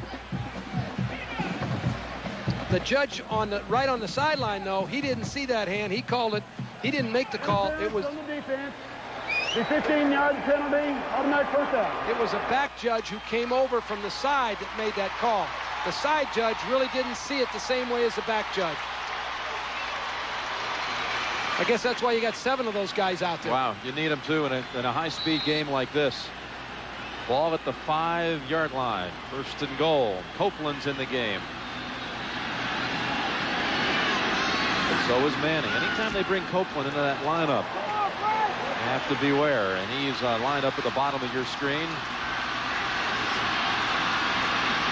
Now sent in motion. The rollout. Manning fires. Caught. Touchdown, Tennessee. Marcus Nash. They say out of bounds. Did not have the foot down.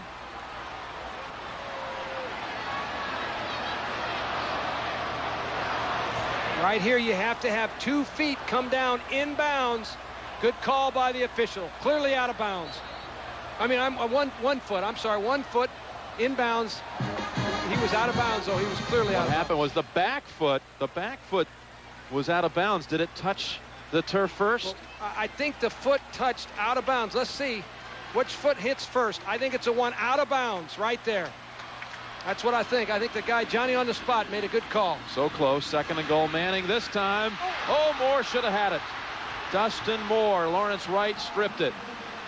This tight end so promising with speed and all kinds of potential. He dropped a touchdown in the season opener against UNLV. He had a fumble against UCLA and really could have held on to this one. Right here, he's got it in his hands. Again, I go back. To become the champion, you've got to make those kinds of plays. Too many times today, Tennessee hasn't come up with the big play when they had an opportunity. 4 receivers from the 5-yard line, 3rd and goal.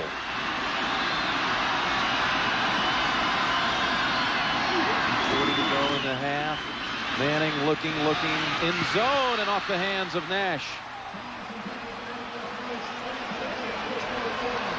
Shea Showers on the coverage. They'll have to go for it on 4th down.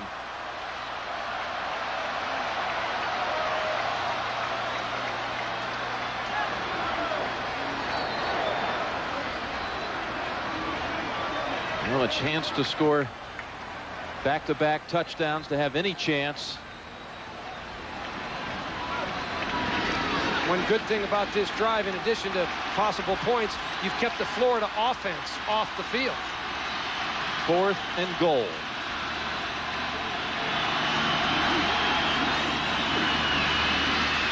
Stepping in and picked off. Look out. Oh my. And knocked out of bounds. It's Lott again with the big play. 2nd turnover he's been a part of. A fumble recovery, run back for a touchdown, and now the goal line interception. Manning's 3rd of the game.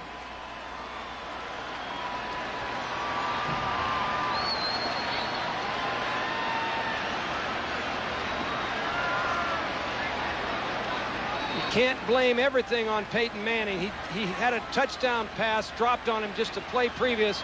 Right here, the ball just gets away from him, and it's just a poorly thrown ball. Gators run it for 4.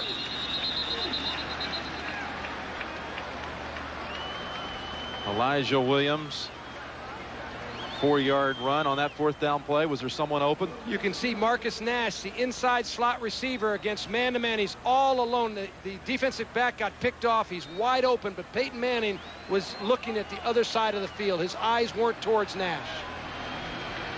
Peyton has now surpassed his interception total of a year ago, 5 on the season.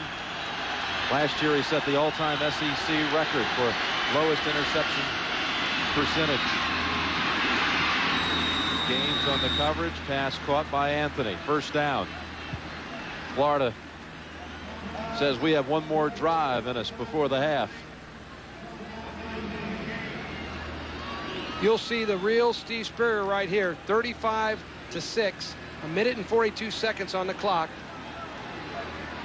Most of us in coaching would be running the ball here, satisfied with punting, making sure you come off the field 35-6, you're elated. I'm not sure Steve Spurrier will do that. Guarantee he's looking for more, but not on that play. Will they find any gain? That's Williams, stopped by Hines. 1:20, clock running.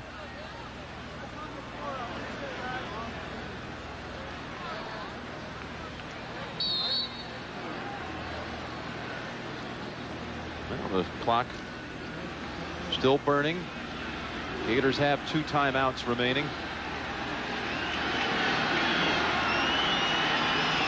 Now a timeout call.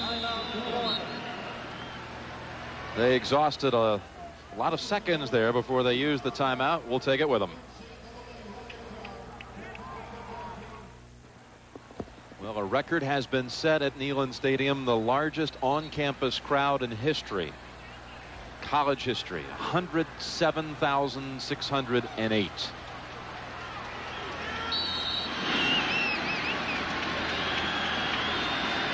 That breaks a Michigan Stadium record.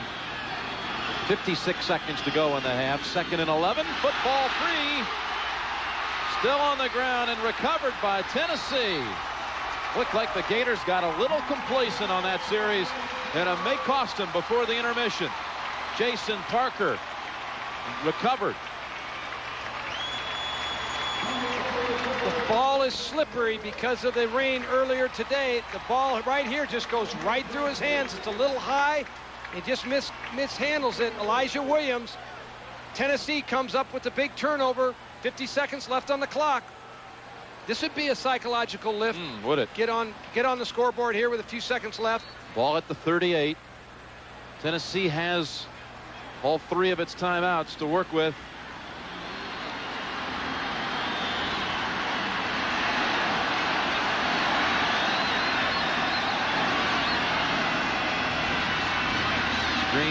Out of the backfield, Graham. They'll have to use a timeout here. Down to the 35. So they use one timeout, only gaining 3 on that play. 35-6 Gators.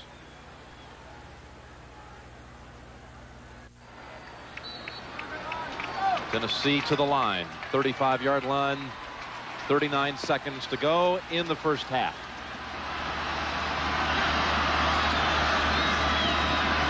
Peyton hit inside the 20. Will stop the clock to move the chains. Ball at the 17.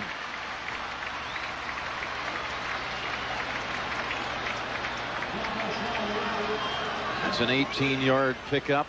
Peyton Manning doing a good job of getting his team organized in the 2-minute drill here. He's got 2 timeouts left. There's no reason to use one. You can get a play called before the chains ever move. Want to go left side to the end zone, overthrowing Kent. 22 seconds. Been in this scoring zone. In fact, just a last possession. Came away empty. Interception by Lott. Never in my wildest dreams did I think Tennessee would turn the ball over 5 times in the first half. Or even for the game. Yeah. Or for a couple games, the way they work turnovers. Last year, 10 on the whole season. 5 in the half today. Manning to the end zone, almost intercepted by Brown. Brown and Showers on the coverage. Pass intended for Nash. Florida blitzed the middle linebacker, James Bates. He came with the pressure right there. Nobody picked him up.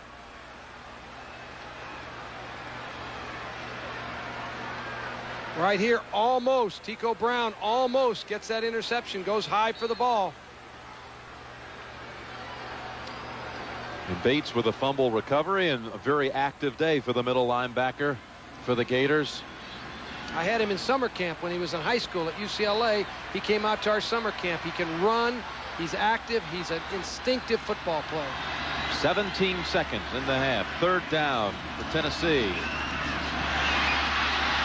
Throwing off balance, incomplete. Would you kick a field goal now? I think that right here you go for it. Go for your score. I think at this point in time you've got to be able to just get your team excited again. Phil Fulmer's got a difficult job at halftime. He's got to go in there and basically say to his team, look, fellas, everything that we planned for went the wrong way. But we've got to prove what we're made of in the second half. We've got to come out here and play with Florida on an even keel. We've got to demonstrate we can do that.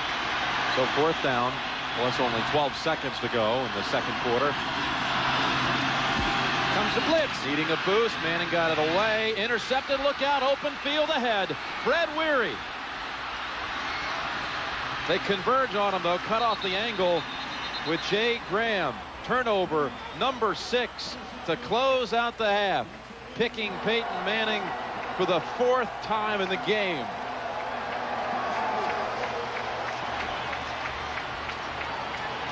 Lawrence Wright was blitzing, got in the face of Manning, forcing the bad throw. Manning in 1 half matches the entire number of interceptions he threw the entire season of 1995. Let's go down to Michelle Tafoya. Well, Steve, this crowd, 107,000 strong, is pretty stunned at how dominating you are. Yeah, we got off to a good start, Michelle, and then we got a little lazy on offense, but our defense is playing super right now. We need to stay on the field offensively and not give them all these chances if we can. Thanks, Coach. That's the end of the first half with the score. Florida 35, Tennessee 6.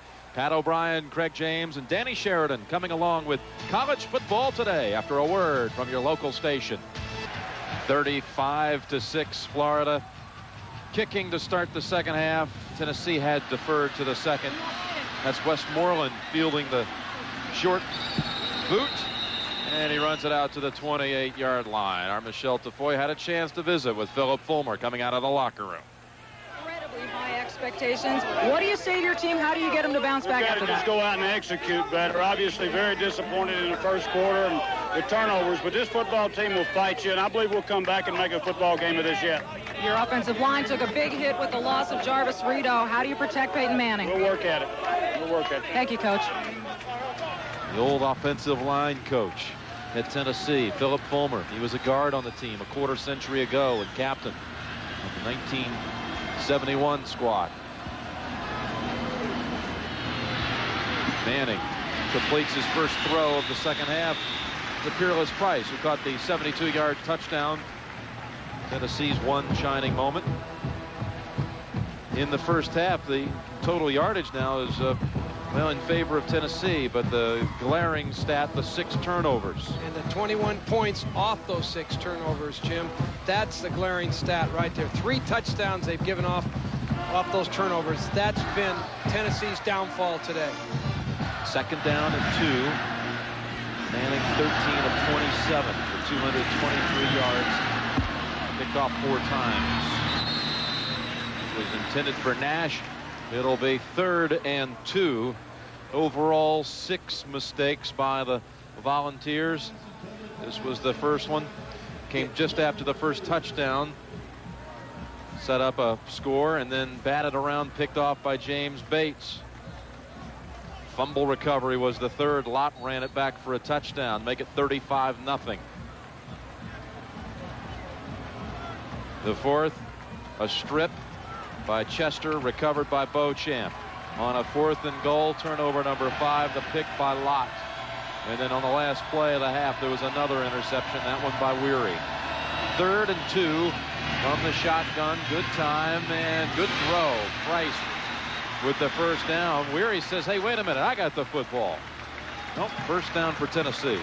You have to wonder about the turnovers, Jim. You have to wonder how much of that was a result of Tennessee being tight at the start of the game. They put an awful lot of pressure on themselves. They built this game to be the game of the decade, biggest game in Tennessee history. Sometimes that can tighten you up. You can come out and you're just not free to play. And I think that happened to Tennessee a little bit. In the second half, they'll play freer. I agree with Phil Fulmer. They've got fight in them. They'll fight.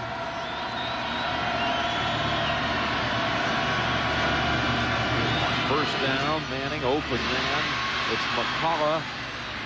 McCullough had a chance to grab a touchdown in the first half. Holds on for 7 on that play. Wuerffel completed 7, Terry, 4 of them for touchdowns. That's the key figure right there. Danny Wuerffel. The Florida receivers were just too much for the Tennessee defensive backs. They couldn't match up. They could not play the structure of defense they wanted to play against Florida. Wuerffel now with, well, touchdowns in his career, 82 touchdown passes. You got to be impressed with that guy. What he does every year is incredible. Part of it's the system and his head coach, but he is an incredibly accurate thrower. 2nd and 2. Graham darts for the first. You know, Wuerffel's moved up to number 5 all-time touchdown passes in college history. He's got a chance to reach 100 for his career. Only one player's ever thrown for 100 touchdowns, and that Ty Detmer, who ended up with 121 at BYU. And I've heard people talk about his release. They say it's a strange release. He doesn't look good throwing the ball. All I know is he gets it where it's supposed to be. You like the results. Forget about the release, I right? don't care what the guy looks like. Just make sure you get it to the receiver. That guy can do it. Benji Schuler in as a receiver for the Volunteers. New set of downs. Fake pass caught, 30-yard line, down to the 25. That's Jermaine Copeland, the backup quarterback, who also spends time as a receiver. 18 yards on that pass play. You don't see very often in college football, pro football, a guy who's able to play 2 ways. Copeland can do that. Being the backup quarterback, he's also an outstanding wide receiver. He can grasp the offense from both positions. Very unusual. Tennessee's Cordell Stewart. Mark Levine in his backfield.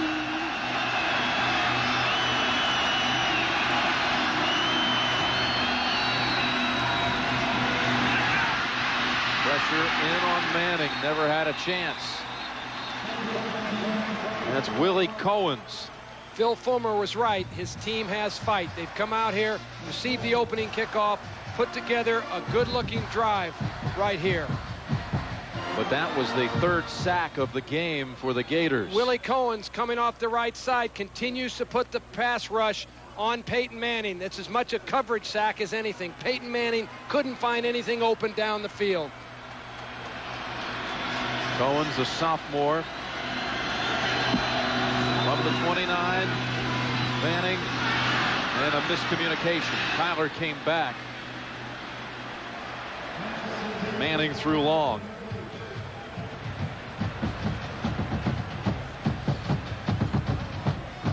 Right there you can see clearly the miscommunication between Manning and his wideout. Those are the things you just keep working on in practice. You got to work them out. This isn't the kind of game where you can allow those miscommunications. You've got to be totally on your football game when you're trying to beat Florida for the Southeastern Conference Championship. 3rd and 14. Opening series of the second half. Volunteers trying to make a little statement about what kind of fight they have. Need a big play here. Pass in the area of Kyler, who was open.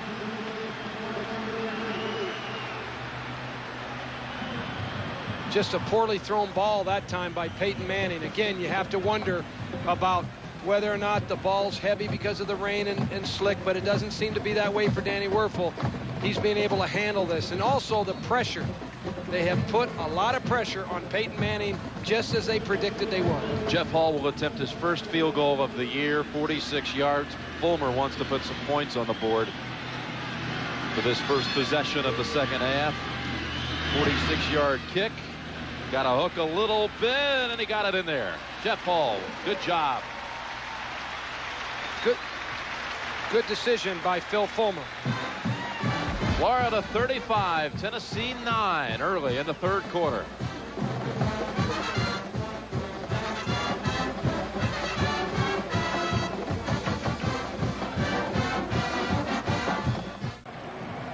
Jeff Hall's 46-yard field goal. Tennessee has scored the last 9 after Florida raced to a 35-0 lead. Now the Gators to touch the football for the first time in the second half. Green on the return up the middle. And a flag falls, and they pin Florida back inside of the 20. Fred White, a special team specialist, comes in there. Lou Holtz and Notre Dame with a huge win in Austin. Heartbreaking time, though, for John Makovic and the Longhorns. Boy, it was a tough loss for Texas. And how about that Michigan score? You know, after what Michigan did at Colorado last week, and Boston College was just slaughtered by Virginia Tech. Be 10 yards from the start of the foul, be first down. Southern Cal going into the fourth quarter at the Astrodome, leading Houston only 17-9. How about them Cougars, How huh? about the Cougars? You got a smile on your face. Why is that? I see a touchdown and a 2, sending that game to overtime. Houston won last week in overtime against Pittsburgh. All right, so Wuerffel and the Gators from the 11-yard line.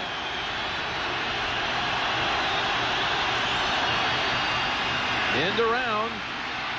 Anthony for only about 3. Jason Parker stabilized that side of the field. Leonard Little was over there also. One of the interesting things this half will be how will Steve Spurrier play. He's up 35-9. Does he all of a sudden kind of draw himself in and be conservative, if you will, or does he just play with the same personality? I say he plays with the same personality. Spurrier is a unique coach. There's not many like him. Well, he opened up with an end around, and he did not sound satisfied when he talked to Michelle going to the locker room at halftime. Well, the end around's a safe play. 2nd and 7.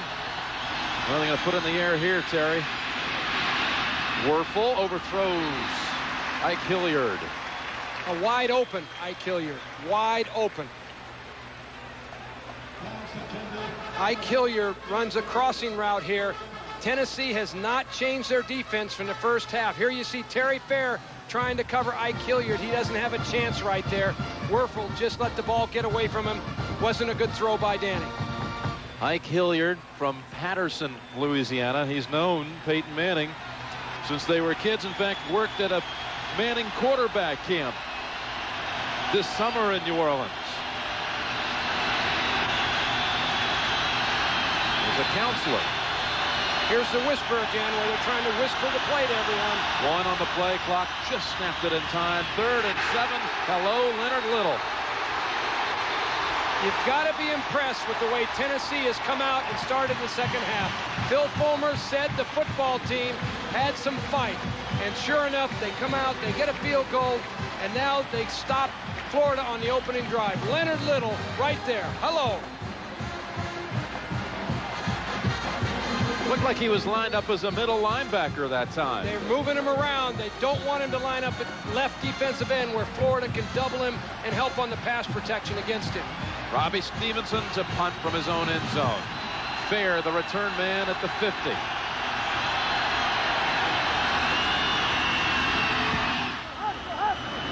Not a pretty kick. Fair retrieves it, 44-yard line, trying to get wide. Now cuts back middle. And he is belted at the 49 after a 5-yard run back. Ronnie Battle on the hit, but Tennessee has the football near midfield with 10 minutes to go, third quarter.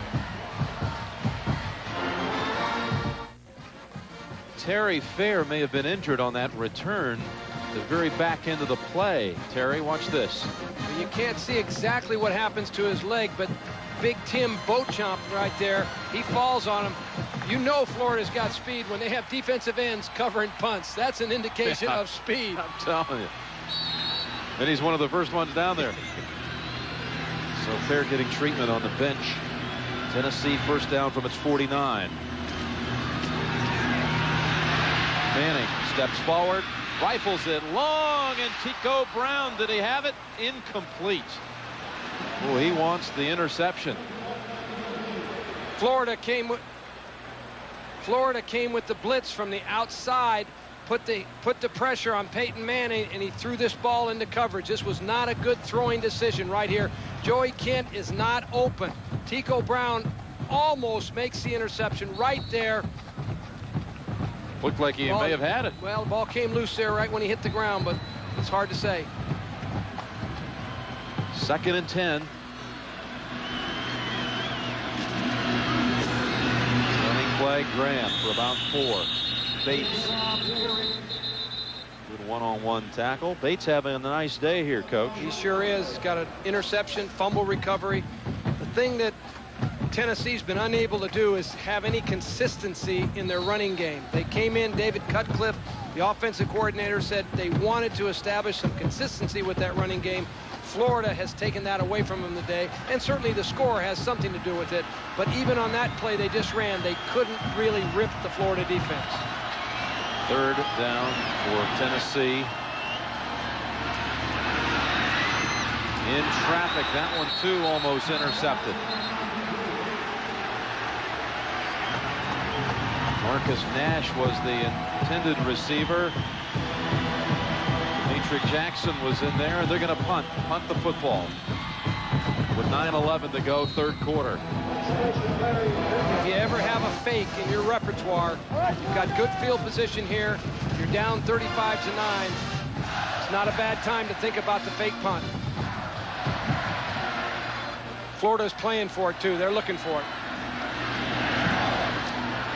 Binion boots it away. And touched at about the 7 by Gaines.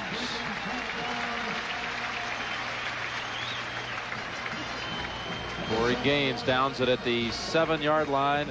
Steve Spurrier, hired on New Year's Eve 1989, and what he has done with this program in the 90s.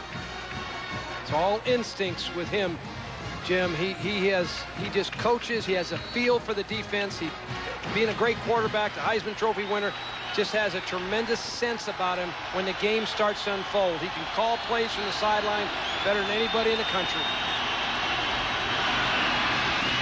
Inside they go for just a couple. Before Spurrier arrived on the scene, Florida, a charter member of the SEC, had not won any SEC titles in 56 years. Now in the 90s, he's already claimed 4 crowns. Well, he's very unique, as I said, and the thing about him, he's trying for an unprecedented 4th straight. No one's ever done that. Bear Bryant shares the record with him, but he's going for 4 straight, and based on the game thus far, he's going to have a shot at it. 2nd and 9. And a running play only for another yard. 30 years after Spurrier's Heisman Trophy winning season for Florida, he threw for 36 touchdowns in his career, and Manning in the first half here moved past him with his 37th. The all-time SEC list.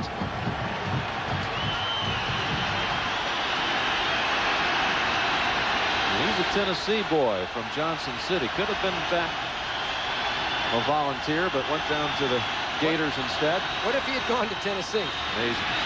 3rd down, Hilliard takes the hit. He's near the 1st down. Austin won the coverage. Jason Parker helped out.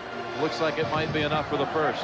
You know, of all the incredible things that Steve Spurrier has done, all the stories I've heard about him, the one that intrigues me the most is when he kicked the winning field goal against Auburn. They were playing in a very close game. Late in the game, Steve Spurrier went up to Ray Graves, the coach. They were out of normal field goal range. He hadn't kicked a field goal in 6 games. Walks up to the coach and says, I can make it. How many guys would have the guts to do that? He had a zip-on shoe. He went to the sideline, put a zip-on shoe on, and drilled it for the win. That's the game they say won him the Heisman. 1st down, Gators, and a little squirt for about 4 yards there from Terry Jackson. In fact, Terry, it was Auburn, Florida, 1966. Shug Jordan, Ray Graves meeting. Spurrier threw for 257 yards. They were 6-0 going into the game, ranked 7th, but tied 27 all. 40-yard field goal attempt to win the game. Heisman ballots had been mailed earlier in the week, and Spurrier, what a timely performance, drilling it right through. They say he had to convince Ray Graves to let him do it. 2nd and 5, and a 1st down by Jackson. Leonard Little ran him down. That's called being a gamer. You know, also in that game, I was just reading material on that game this week. He punted the football also for Florida that day 6 times for a 46-yard average. I mean, did it all. Punted, field goals, threw it, ran it, won a Heisman. Well, he was an outstanding punter and known for his quarterback play and his punting, not really his field goal kicking.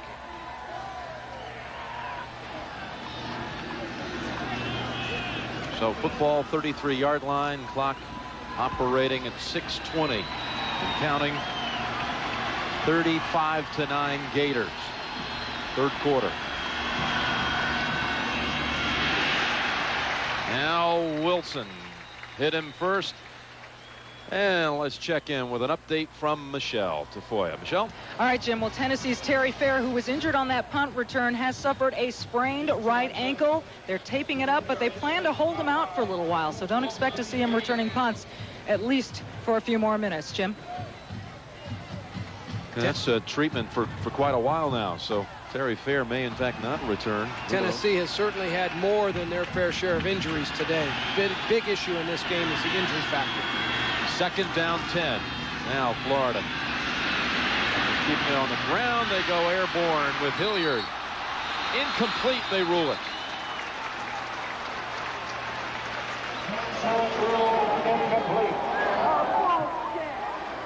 He was hit by Hines. You've got to give the Florida offensive line credit. Wuerffel had all day to throw this ball. These deep intermediate routes, you have to have protection in order to get those balls thrown. Wuerffel had plenty of protection on that particular play.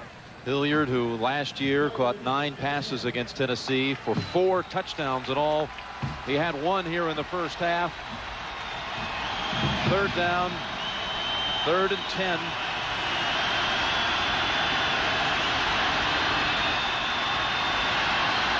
Tennessee threatening blitz, and timeout called, just barely beating the play clock.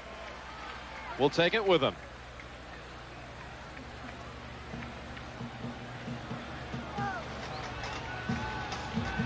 Actually, now they rule that Florida did not get the signal in time, so it's a 5-yard penalty, and they get the timeout back. Wuerffel was already back over to the sideline. He thought he'd gotten the timeout call. You've got to be impressed with the way Danny Wuerffel manages this offense. He takes the plays from the sideline from Steve Spurrier. Normally they play all kinds of no-huddle offense. Are not playing no-huddle today because of the noise factor here in Neyland Stadium. But he really manages the offense well. 3rd and 15. Tennessee's on the blitz. Yep, Noel's there. And Wuerffel is down. There is a flag also on the field. Torrey Noel blitzing from the secondary.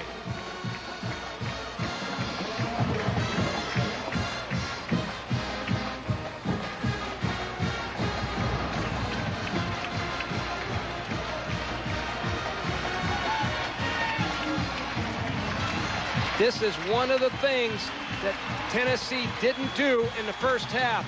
They had Leonard Little there in the middle, lined up at middle linebacker, but they're blitzing from the outside on the left of your screen.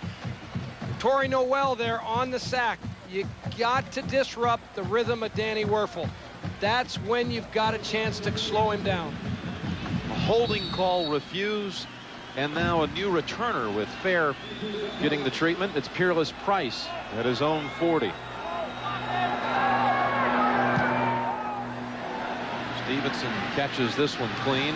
Price runs it down from the 23, and Tony George stays right with him. Price on the return.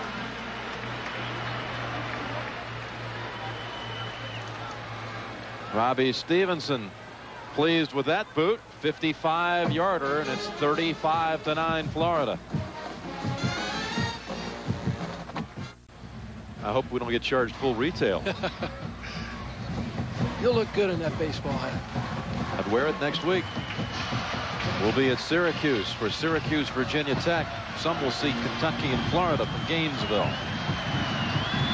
Tennessee takes over from its 27. Manning with no time, got it away just barely to Graham for about a yard. The report from the Tennessee bench is that Fair with a sprained ankle may return, but Fred White, backup special team player with a pulled hamstring, he will not return.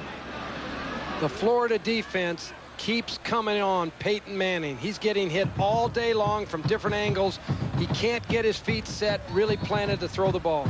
Ball looked to be trapped, but they counted as a completion and a 1-yard gain. 2nd and 9. 4:30 remaining, third quarter. Copeland to the 44. A gain of 15. We got an update on the Southern Cal Houston game. Take it away, Pat O'Brien. All right, Jim Nance at the Astrodome. Brad Otten for SC out of that rotating quarterback situation hits Billy Miller on a 31-yard touchdown pass for USC. They missed the extra point. 23-9 now, SC. Jim, the hat is free. Back to you. Thank you. Those guys know how to rub it in. Yeah, they're in New York.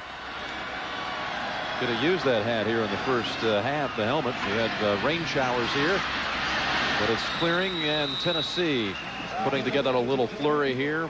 Joey Kent to the 49 of Florida. Tennessee 6 turnovers, all in the first half. Wuerffel with 4 touchdown passes. Now you think back to that first touchdown of the game. It occurred on a 4th and 11 play from the Tennessee 35. I think it shocked them. Tennessee's gone to a no-huddle offense here, trying to fight the clock. It's good decision-making by Philip Fulmer. There's no reason to huddle. Manning can run the offense as efficiently at the line of scrimmage and save time, particularly when you're in the third quarter here. You still got a long game to play. Get your team up to the line of scrimmage, get plays called. Graham with the first down yardage. He got it to the 45.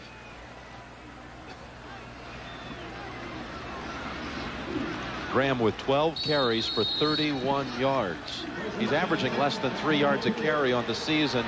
This after setting the Tennessee record last year in 1 year of 1,438 yards. And you know what that comes back to? That comes back to the offensive line. Any way you slice it, 4 new players in that line. It's going to take them time to develop. You just don't step in there, become starters overnight.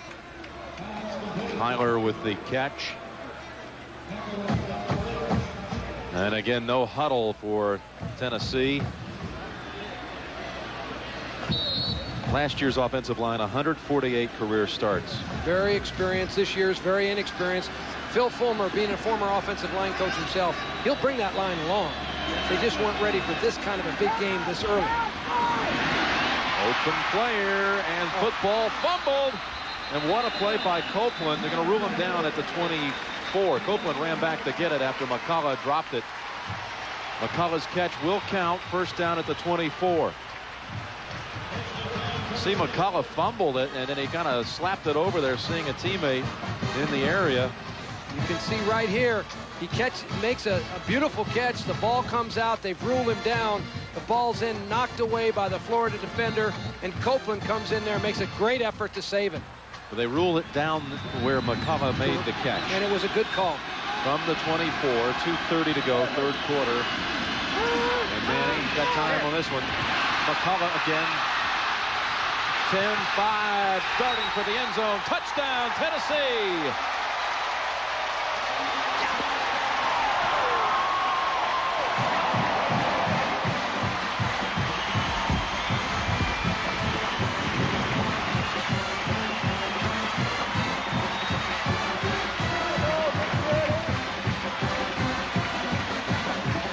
They're not going to go for two. They brought in Hall for the PAT. 24 yards to Andy McCullough, the junior from Dayton, Ohio.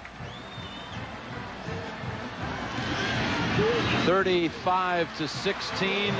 16 unanswered now by Tennessee.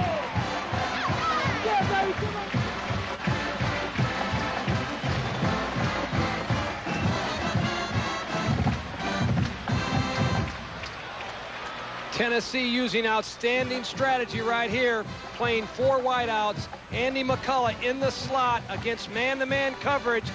They get picked off on the coverage. He gets wide open, makes up for that touchdown pass he dropped earlier. James Bates got picked off by one of the officials. Here you see Peyton Manning, his eyes focused right there. The crowd's starting to come back on us, Jim. Well, you think about it, 35-16, and Tennessee right before the half had a first and goal to go situation at the 5, plus a drop touchdown or two on that one series, and they had another chance right before the intermission. Well, the thing that I liked is when they went to no huddle offense there with about 3.5 minutes left in the third quarter. Great strategy on the part of the Tennessee coaches. Why not? I bet you they stay in no huddle offense the rest of the day. They should. Manning completed all 6 passes on that drive, covering 68 yards with a touchdown pass of 24. Riedel Anthony to the 30.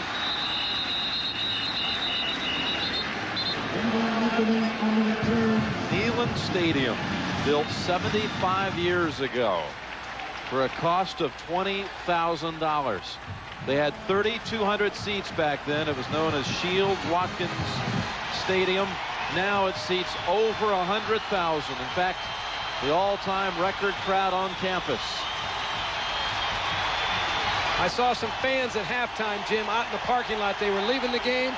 What if this thing gets turned around? Will they be sick or what? They need a big defensive play now. 35-16. They got one. A gain of a yard by Williams. Al Wilson on the hit. Florida has not had good field position this half. They've been backed up most of the half. They have good field position right here. Steve Spurrier, it's going to be interesting to watch him now. 35-16, what do? Do you play and guard your lead, or you just turn it loose and let it go? He's never been one afraid. Never. Of turning it loose and letting it go. Not that guy. 2nd and 9.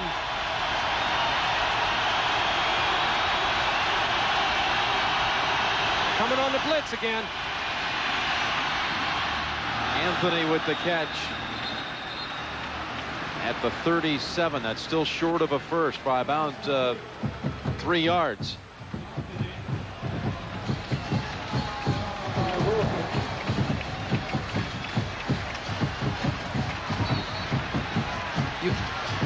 Right here, Danny Wuerffel managing his offense. The Florida offensive line, an outstanding job picking up the blitz, giving Wuerffel time to get that ball to the outside. 3rd and 3, under a minute to go, 3rd quarter.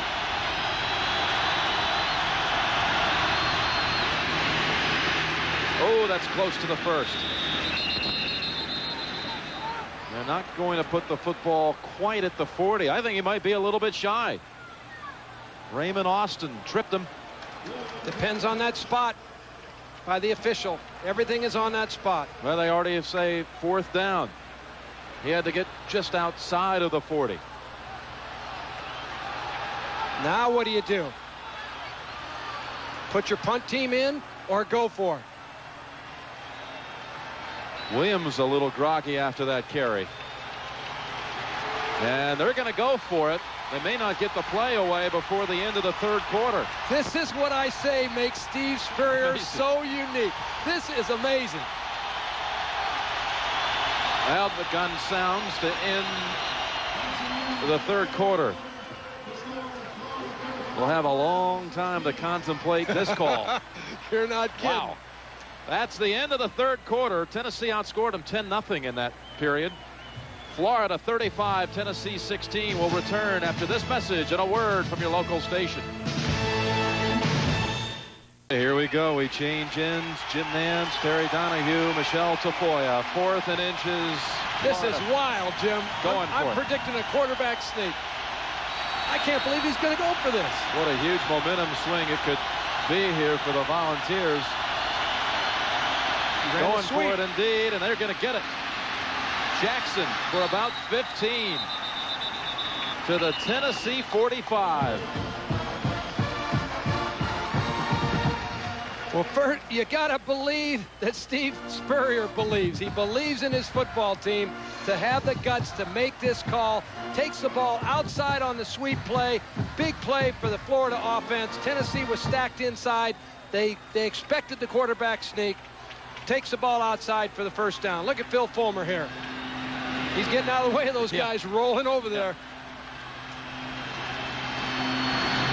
1st down and a good hit. The lick put on by Tyrone Hines. That's 3 times in this game Florida has gone for it on 4th down. 3 for 3. Wow.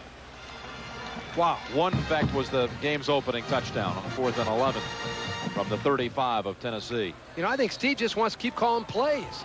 He just loves to call offensive plays. He doesn't want to see that defense on the field. Well, he excels at that.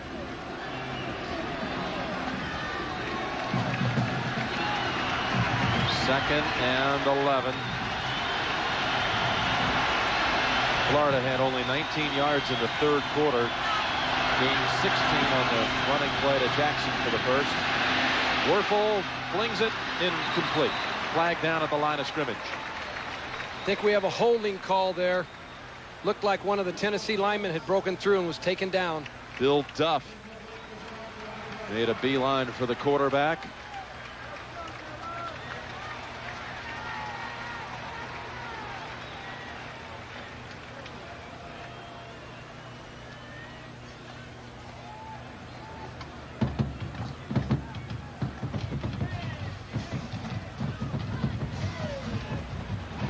You know, the playing conditions have certainly improved dramatically, and Florida just happened to score all 35 of its points during the rainstorm. 15-yard penalty. Repeat 2nd down. It lasted for about a quarter and a half here. The game's 1st quarter and a half. Then the ball has been dry ever since, and they've kind of been shut down. Tennessee's relaxed now. They're playing better, playing with more intensity. They're putting more pressure on the quarterback. They didn't do that early in the game. Backs the Gators to their own 42, 2nd and 22. Out of the backfield, it's Jackson to the 45. Billy Barron came in from behind. It'll set up 3rd and about 10. Gators won their last 13 SEC games. How about 25-2 in their last 27 conference games? 13 in a row, looking for 14, but rather stagnant since halfway through the second quarter.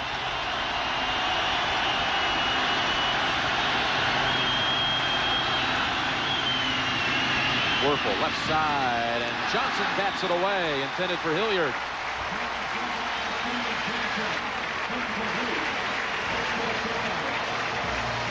Johnson getting the unexpected start at nickelback today against Florida. Excellent coverage, makes an outstanding break on the ball right here, almost gets a pick, take it to distance. So Stevenson back in to punt. And again, Peerless Price, not their normal returner, with Fair gimpy sprained ankle on the sideline. Price will field the punt. Dives for it at the 12. Fair catch. 13 minutes, 6 seconds remaining at Neyland Stadium. 35-16. Tennessee drove for a touchdown the last time it had the football, but this series starts at the Volunteers 12. Wholesale changes on the offensive line. Manning, three-step drop, hits his target, hits Price, out to the 30, to the 32-yard line. 20 yards. Price with 126 yards overall on the game. That's a career high, plus the touchdown in the first half. Tennessee once again going to the no-huddle offense here at the line of scrimmage. They have time. The chains have to move. The clock doesn't start until they're moved. They can get a play called, waste very little time off the clock by going no-huddle.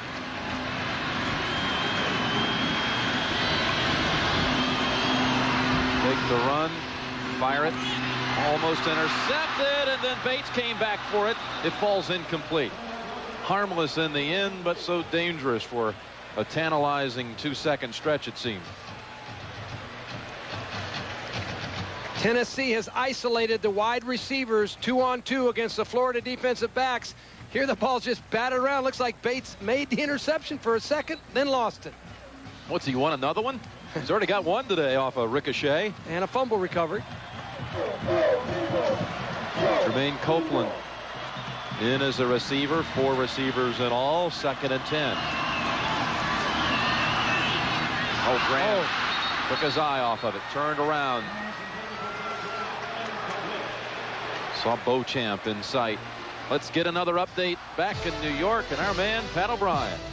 All right, Jim, BC, Michigan over now. BC was up 14-7 going into the fourth quarter, but Michigan took control. And the Scott Dreisbach to Jeremy Tooman on a 58-yard touchdown pass as the Wolverines survive a scare. Dreisbach now 7-0 as a starter. Back to Jim Nance. That was a hard-fought one, though, today in Ann Arbor. Figure Michigan psychologically coming off that big victory over Colorado, playing Boston College, who had been demolished. Tough game psychologically for Michigan. 3rd down. Manning needs the pass play. As Nash twisting short of the first at his 38-yard line. Willie Cohen's kept him short of the stick. Crowd calling for the Volunteers to go for it, but they've already brought out the punt team. 12 minutes, 10 seconds on the clock.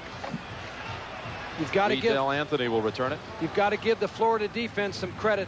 That was their 10th blitz of the second half. They've not called off the dogs. They've continued to press man-to-man coverage and kept bringing the heat on Peyton Manning. What a kick. Caught that one all the way into the end zone.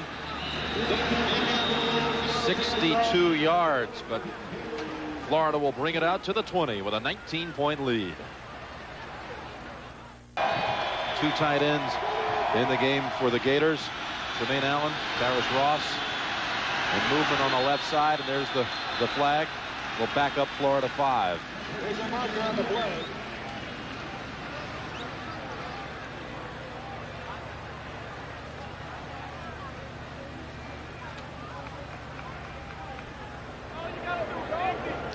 Fred Weary looking at a few diagrams. Have we seen two totally different halves of football? Florida just explodes in the first half. In the second half, it's been all Tennessee. They've dominated the entire second half, both in terms of score, yardage, field position, everything. Barry Wilson was the coach talking to Weary, but the 5-yard procedure penalty backs up Florida to the 15. Tennessee blitzing. Wuerffel got it away. Got his wish, too. He avoided the sack. Top 10 tonight. Arizona State will host Nebraska. Last year, that was a 77-28 Cornhusker crushing of Arizona State, but that was in Lincoln. Arizona State's going to be ready for that game. They're one of the favorites out on the West Coast. Seminoles won on Thursday. Texas fell in a very tough fashion today. Last-second field goal by Notre Dame. Michigan escaped the upset. Miami was at the beach. Had the day off. Wuerffel. Not this time. Jonathan Brown. Corey Gaines also coming in from the free safety position to blitz the quarterback. Florida had total isolation, one-on-one coverage outside. Wuerffel just couldn't get to it quick enough. There was an opportunity to strike for a huge play. He just couldn't quite get there. They got the crowd again on its feet. 3rd and 20.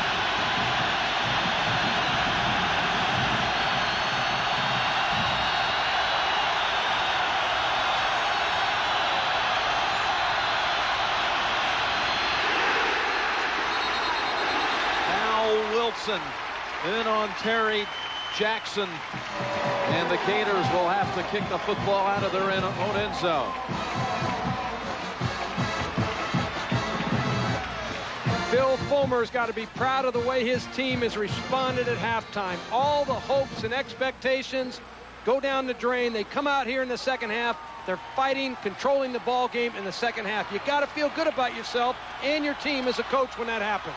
4th and 24. They lost 14 yards on that series. Stevenson standing 6 yards deep in the end zone. They bring 10 players, but gets it away and gets the favorable bounce.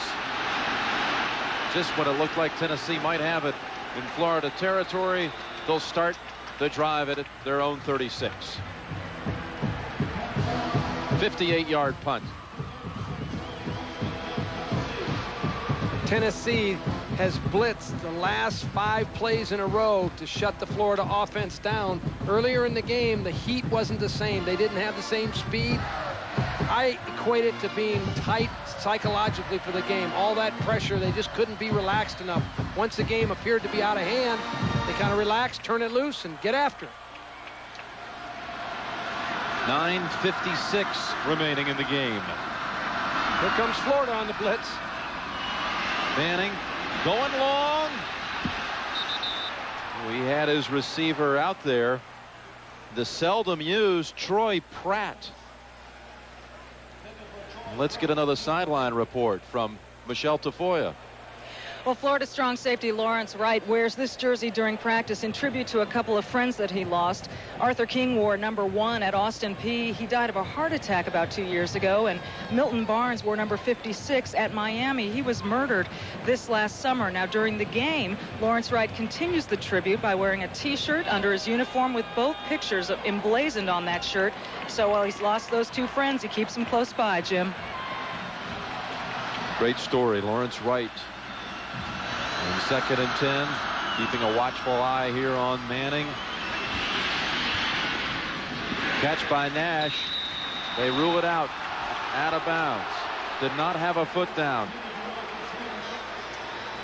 And I think they're not going to like the replay when they see it, because it sure looked like he was in. It looks like he's got a foot clearly inbounds right here. You can see it. The only question you have to wonder is, was that foot on the line? You can't see it from that angle, but sure looked to me like That was a tough call against Tennessee. If he clipped his toenails, he was in bounds. That was close. Yeah, you know, the guy right there on the sideline, he had a better view than our camera did of that. I would expect he made the right call. They generally do. 3rd and 10.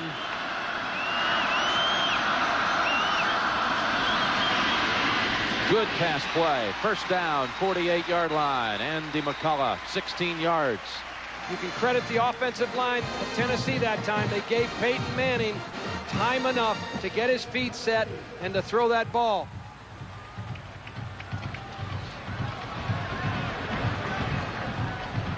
Right here, again, it's one-on-one coverage. When you get that kind of room as a wide receiver, you're going to beat that kind of coverage most of the time. Manning. A lot on the coverage. Copeland to the 43. The two styles of defense are so similar. Both teams continue to blitz, continue to play man-to-man coverage, give up a zone here or there. They play very similar to one another. Tennessee now, 4 wideouts, no huddle offense, playing a little bit like Florida. 2nd and 5, 9 minutes to go, clock running.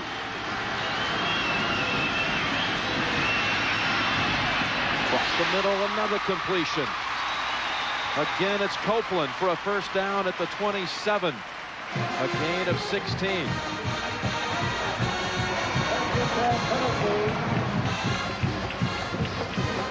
Neyland Stadium, 107,600 on hand. Jim Nance with Terry Donahue and Michelle Tafoya as Florida here jumped in front 35-0 in the second quarter. Tennessee has come back to score the last 16. Copeland in and out of his hands.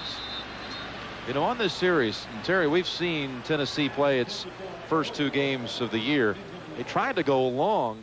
The number 41, Troy Pratt, we had not seen him in action all season long, and he's a track athlete, track scholarship athlete. Slipped him in for the long play and didn't work, but kind of interesting how that was one they had in their hip pocket. Just tried to get a mismatch with track speed against football speed. Didn't work, but the thought certainly was there. 2nd and 10. Manning to the end zone. Schuler overthrown. Tony George on the coverage. Manning, by the way, moving in on 400 yards passing. 389 right now. But 4 first-half interceptions. He'd much rather have those 4 interceptions back and 100 yards off that passing total. Those passing totals don't mean anywhere near as much to him because of those interceptions. It's a career high in yardage and attempts. Facing 3rd and 10.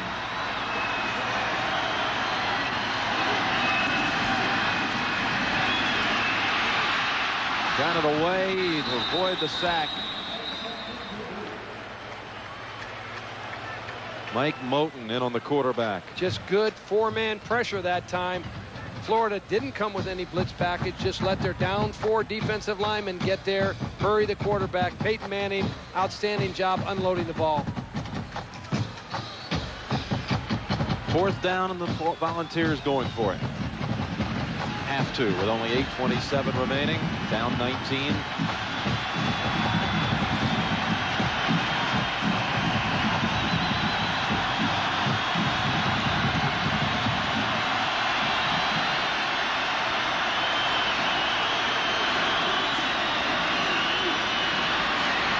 The middle.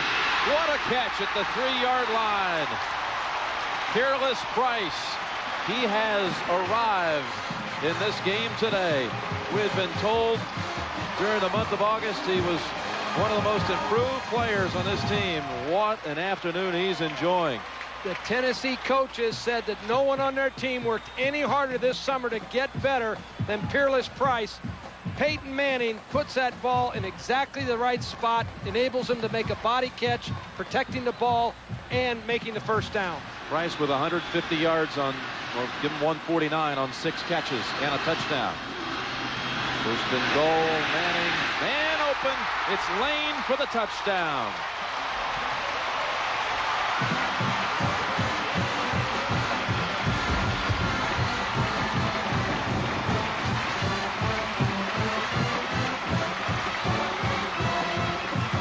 Eric Lane, the backup fullback, a senior from East Orange, New Jersey.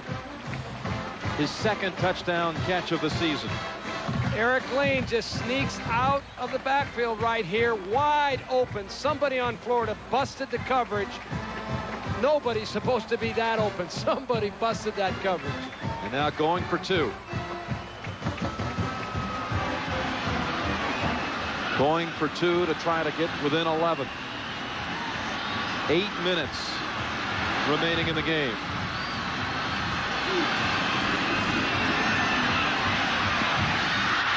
Incomplete. A 64-yard drive, all of it through the air, kept alive on a 4th down completion. It's 35-22, Florida.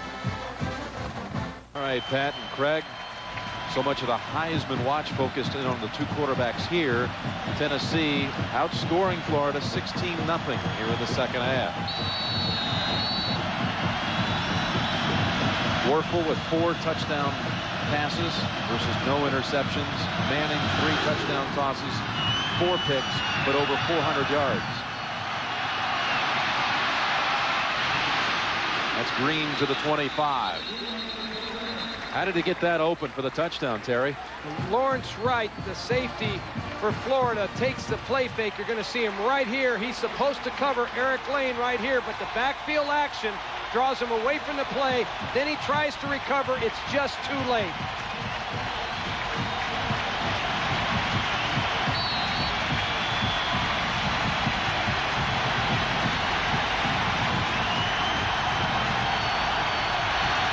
Well, there's still some Tennessee fans left here, Jim. I think they may have come back. The ones you saw heading for the cars. I don't see an empty seat. And Jackson twisting for about 5 to the 30. Noel with the tackle. It's almost like we've watched 2 separate games, and after the game, Phil Fulmer, they're going to ask him, if he doesn't win the game, if he doesn't come back and win the game, they're going to ask him, what was the difference? How could you play like that in the first half and then turn it around in the second half? And the truth is, you're not quite sure. You're not positive what happened. 2nd and 5. Florida in no hurry. 7:15 remaining in the game. Jackson free for the first down. Piece of hard running there by the sophomore from Gainesville, Florida.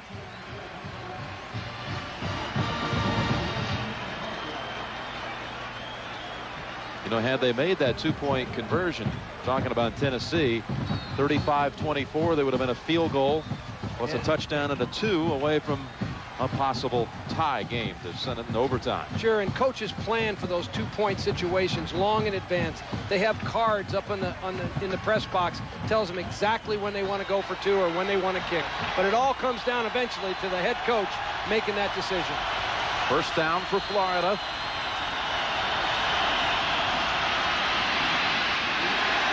And stuffed by Leonard Little. You seen improvement in Leonard Little's play today without that cast on the right hand? No question about it. Leonard Little is a different player today without that cast. And the other thing, Tennessee's done a very good job of moving him. He's been hard to find. You've not been able to lock in on him today over at that left end position. He's lined up in a variety of positions throughout the day, and as a result, is having his best game of the year. 2nd and 10, approaching 6 minutes to go.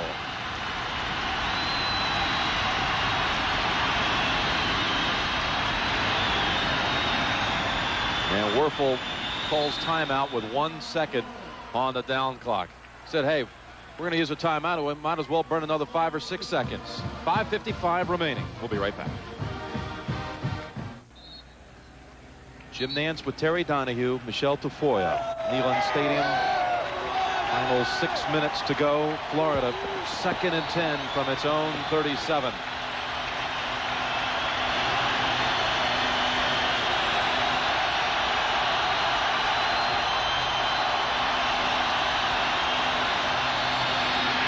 Wuerffel's pass, very dangerous. And he was flattened after the release. Green grounded the quarterback. Tennessee continues to impress me with how hard they're fighting to get back into this game and their spirit. I'm impressed with the character, the toughness of the Tennessee football team. And what did Philip Fulmer tell Michelle coming out at halftime? He promised. Yeah. So you watch. Well, they've got a lot on the line, and they're tough, and they've committed to Tennessee and to Philip Fulmer and his staff. 3rd and 10. Hines picked off at the last second. The pass short of the first. Riedel Anthony thought he had the first. He was celebrating a bit, but I think they're going to be about a yard shy. Now we're going to find out if you go for it on 4th and 1. Now here we go again. The game maxims in the Tennessee locker room. At first, the game or breaks go against you. Don't let up. Put on more steam. Boy, did they go against them early in the game. But in the second half, Tennessee has responded with more steam. And number 7, carry the fight. Keep it there for 60 minutes. The thing about football is you never really know what's going to happen. Strange things over the course of college football history have happened week in and week out. And who knows? 5 minutes and 32 seconds to go, 22:35. Hey, it ain't over till it's over, as they say, and that's the truth. It's never done. Well, Wuerffel got a word with Steve Spurrier, and they're showing signs of going for it here as they have the offensive unit still on the field. A timeout was called by the Tennessee Volunteers. So they had a chance to visit on the sideline as well with their staff. It'll be 4th and less than a yard. Why doesn't this surprise me? 5:32 remaining. Again, imagine if they stop them. Look at this formation. Boy, you talk about strange formation, and Wuerffel had him so dazzled he just kept the football right off right guard for the first down. Look at this formation. They spread everyone out. The only players inside are the center and 2 guards. Consequently, the defense spreads out. The quarterback runs the sneak for the first down. Why don't we see that more often? I have no idea. I've never seen it in my life. I thought you had to have more players on the line than that. I'm not sure. I'd love to see the top view of that again. It didn't look to me like they had enough players on the line, but they must have. Steve Spurrier had to practice it and prepare it for this game. 5:07 remaining. First down. Jackson to the 49. 4 for 4 today. 4th down conversions by Florida. Jackson carries. Florida and Tennessee both residing in the SEC East Division. 19-1, including 18 straight wins. Only lost to Tennessee back in '92. The thing that you have to be impressed with about Florida today, not only are the touchdown passes by Wuerffel and all that, it's also the rushing game that they've been able to put on against Tennessee. They've run the ball very effectively today. 2nd and 7. Hines gets them in a hurry. Maybe a gain of 2. And a timeout called by Tennessee.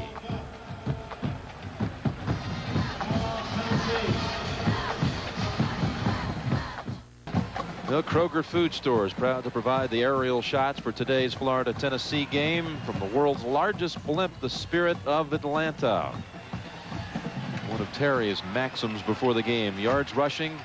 The team with the most yards rushing would win the game. 128 for Florida. Only 9 for Tennessee overall in the game. Here's that strange formation again. Here's that formation. Spread them out. Jackson with a hole. Look out with the helmet flying. Corey Gaines took the helmet off.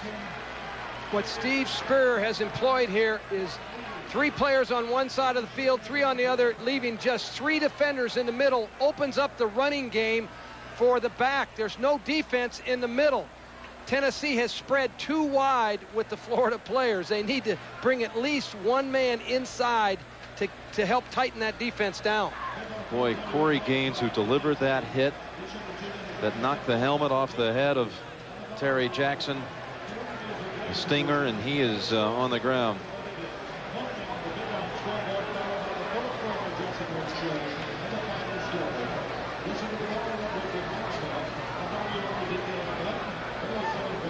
Right here, Terry Jackson with the run.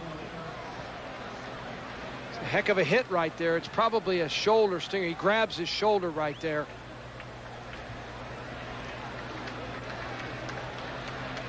Another look at it here. Right there, knocks the helmet right off Terry Jackson, and looks like he just took a real good stinger in that shoulder. So another member of the secondary has to hobble to the sideline. Terry Fair out with a sprained ankle. We were told Fred White with a hamstring pull suffered in this game would not return, but he's in there because Gaines is out.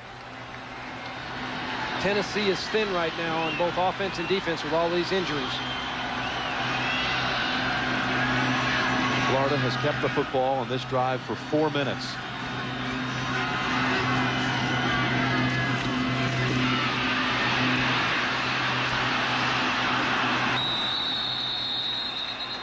Noel and Little bring him down. Smokey's just exhausted by this whole thing. Smokey's had enough for the day. You said something about call off the dogs. He must have gotten the word. Well. Misery loves company. Look at Smokey.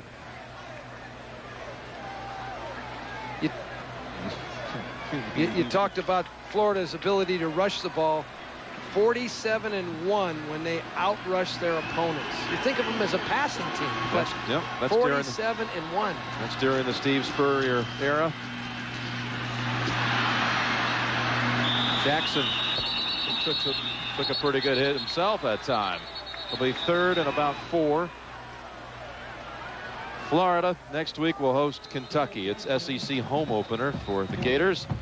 Then at Arkansas, that's a rematch of last year's SEC championship game. Arkansas dropped to 0-2 today, and then hosting LSU. Timeout called by Tennessee, and we'll be right back.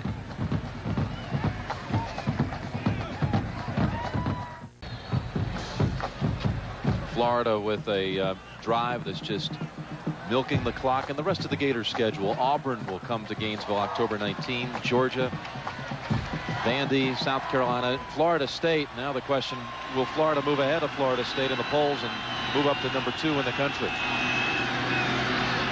3rd and 5, and Jackson able to recover.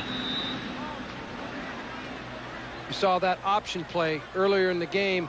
Again, situation, 3rd down and 5. You expect Steve Spurrier to throw the ball. You expect something different. He comes out with an option. The unexpected. 4th down, and here's another situation where they'll go for it with Tennessee out of timeouts. 4th and 4, 2 minutes remaining.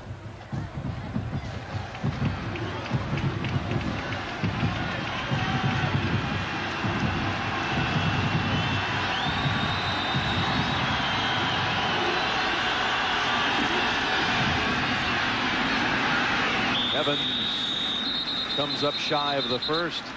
And we'll get to see Peyton Manning and the Tennessee offense one more time. You've got to give that Florida offensive line an awful lot of credit during that last drive. They kept the ball on the ground. They took precious seconds and minutes off the clock, allowing now for their defensive team to play differently than they could have had to play if they had gone in there and punted that ball. Great job by the Florida offensive linemen. They took 6 minutes and 11 seconds off the clock on that series. So just 1:50 remaining. No timeouts for Tennessee. Got to get out of bounds. Copeland does indeed at the 33. Let's get an update quickly in New York. Pat O'Brien. All right, Jim. Virginia Tech went up 30-14 on Rutgers behind this 19-yard touchdown run by fullback Brian Edmonds. Tech, they're for real, recorded 13 wins in a row, and Virginia Tech will be at Syracuse next Saturday, 3:30 p.m. Eastern on CBS Sports in a huge Big East matchup. Let's go back to Jim Nantz.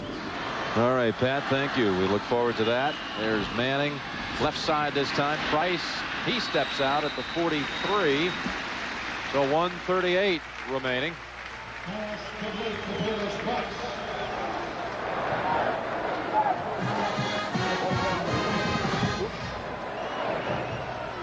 Lineup tonight on CBS will start with a season premiere of Dr. Quinn, Medicine Woman. Jane Seymour, Touched by an Angel, Walker, Texas Ranger. Their home openers tonight on CBS.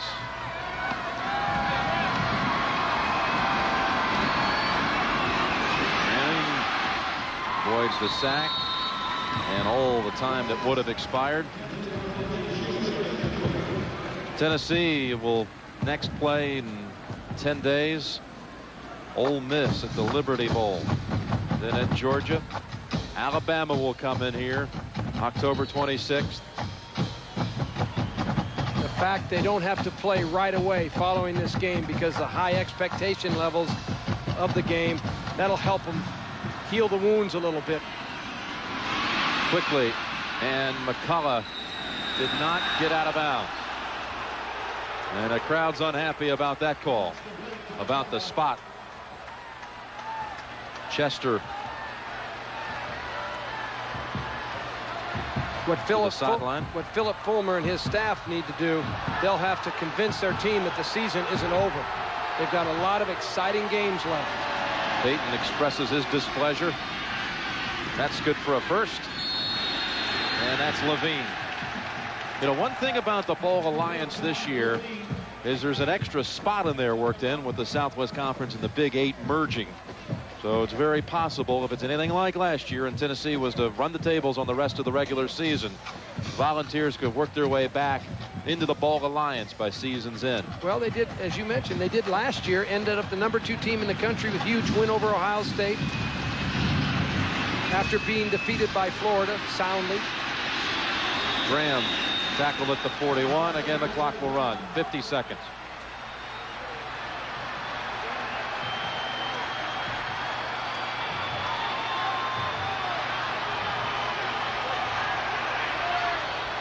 Manning spikes it. 36 seconds to go.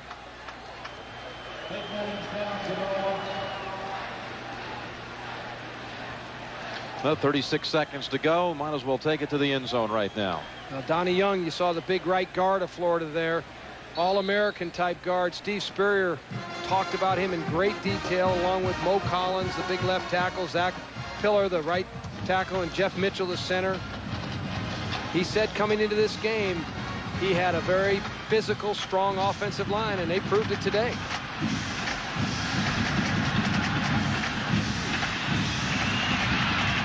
That's the middle, and does he hold on for the catch? They give it to him. Joey Kent, what a collision. And they'll move the chains to stop the clock as well. 15-yard pickup. Manning's total now 466 yards. Good job by Joey Kent to hold on to it. Heck of a collision here. Joey Kent needs to get out of bounds. Get the ball outside now. He's got to get it out of bounds. Down at the 14, but again, that's enough for a first. So that'll buy him some time. 18 seconds, this determined bunch wanting one more trip to the end zone.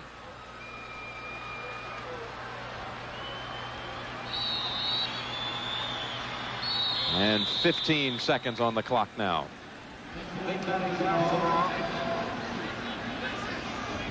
There's a score here. They're going to look back and actually say, wow, how about those last two possessions of the first half? And how about going for two instead of maybe kicking extra points at that time, or the field goal right before the end of the first half where they went on 4th and 10? You know, there's a lot of things that go through your mind. The reality of the situation is Florida came in and had such an explosive first half, got a lead that was just too big for anybody to catch up. Manning to the end zone. McCullough, touchdown. 10 seconds remain. Manning's 4th touchdown toss. Phil Fulmer right now, in his head, He's saying, why can't we just have another 2 minutes on this game? Man. That's how you think. 35-28. Now they'll just kick it. Peyton Manning to Andy McCullough, lays the ball up in a nice, beautiful arc. The only player who possibly could have caught the ball was McCullough. Outstanding throw by Peyton Manning. Extra point good. Now they hope for the recovery on the onside kick and one fling to the end zone. Could you imagine? What if? It would not be the first time that it's happened in football. No way.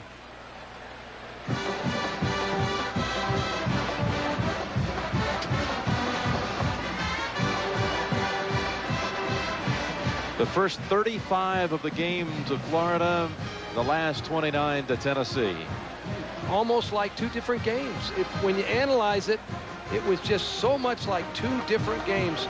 Steve Spurrier will look back on the game and he'll say, you know, we didn't get much going in the second half. He'll be disappointed with the way the offense played in the second half, but they didn't have good field position. And Tennessee played so much better defensively in the second half. They got the heat on Wuerffel, which they wanted to do in the first half. Next week, a game that will go a long way toward determining the upper echelon of the Big East. Virginia Tech at Syracuse. Some will see Kentucky and Florida. The Gators coming home. It's next Saturday, 3:30 Eastern time, right here on CBS. Danny Wuerffel threw only 22 passes today, 4 for touchdowns. But look at Manning, 492 yards. And he got the touchdown total back even with interceptions. 4 and 4. With gutsy second half performance. Well, let's see what happens here. Hogue, the kick. It went right through everyone's hands and out of bounds. Florida football.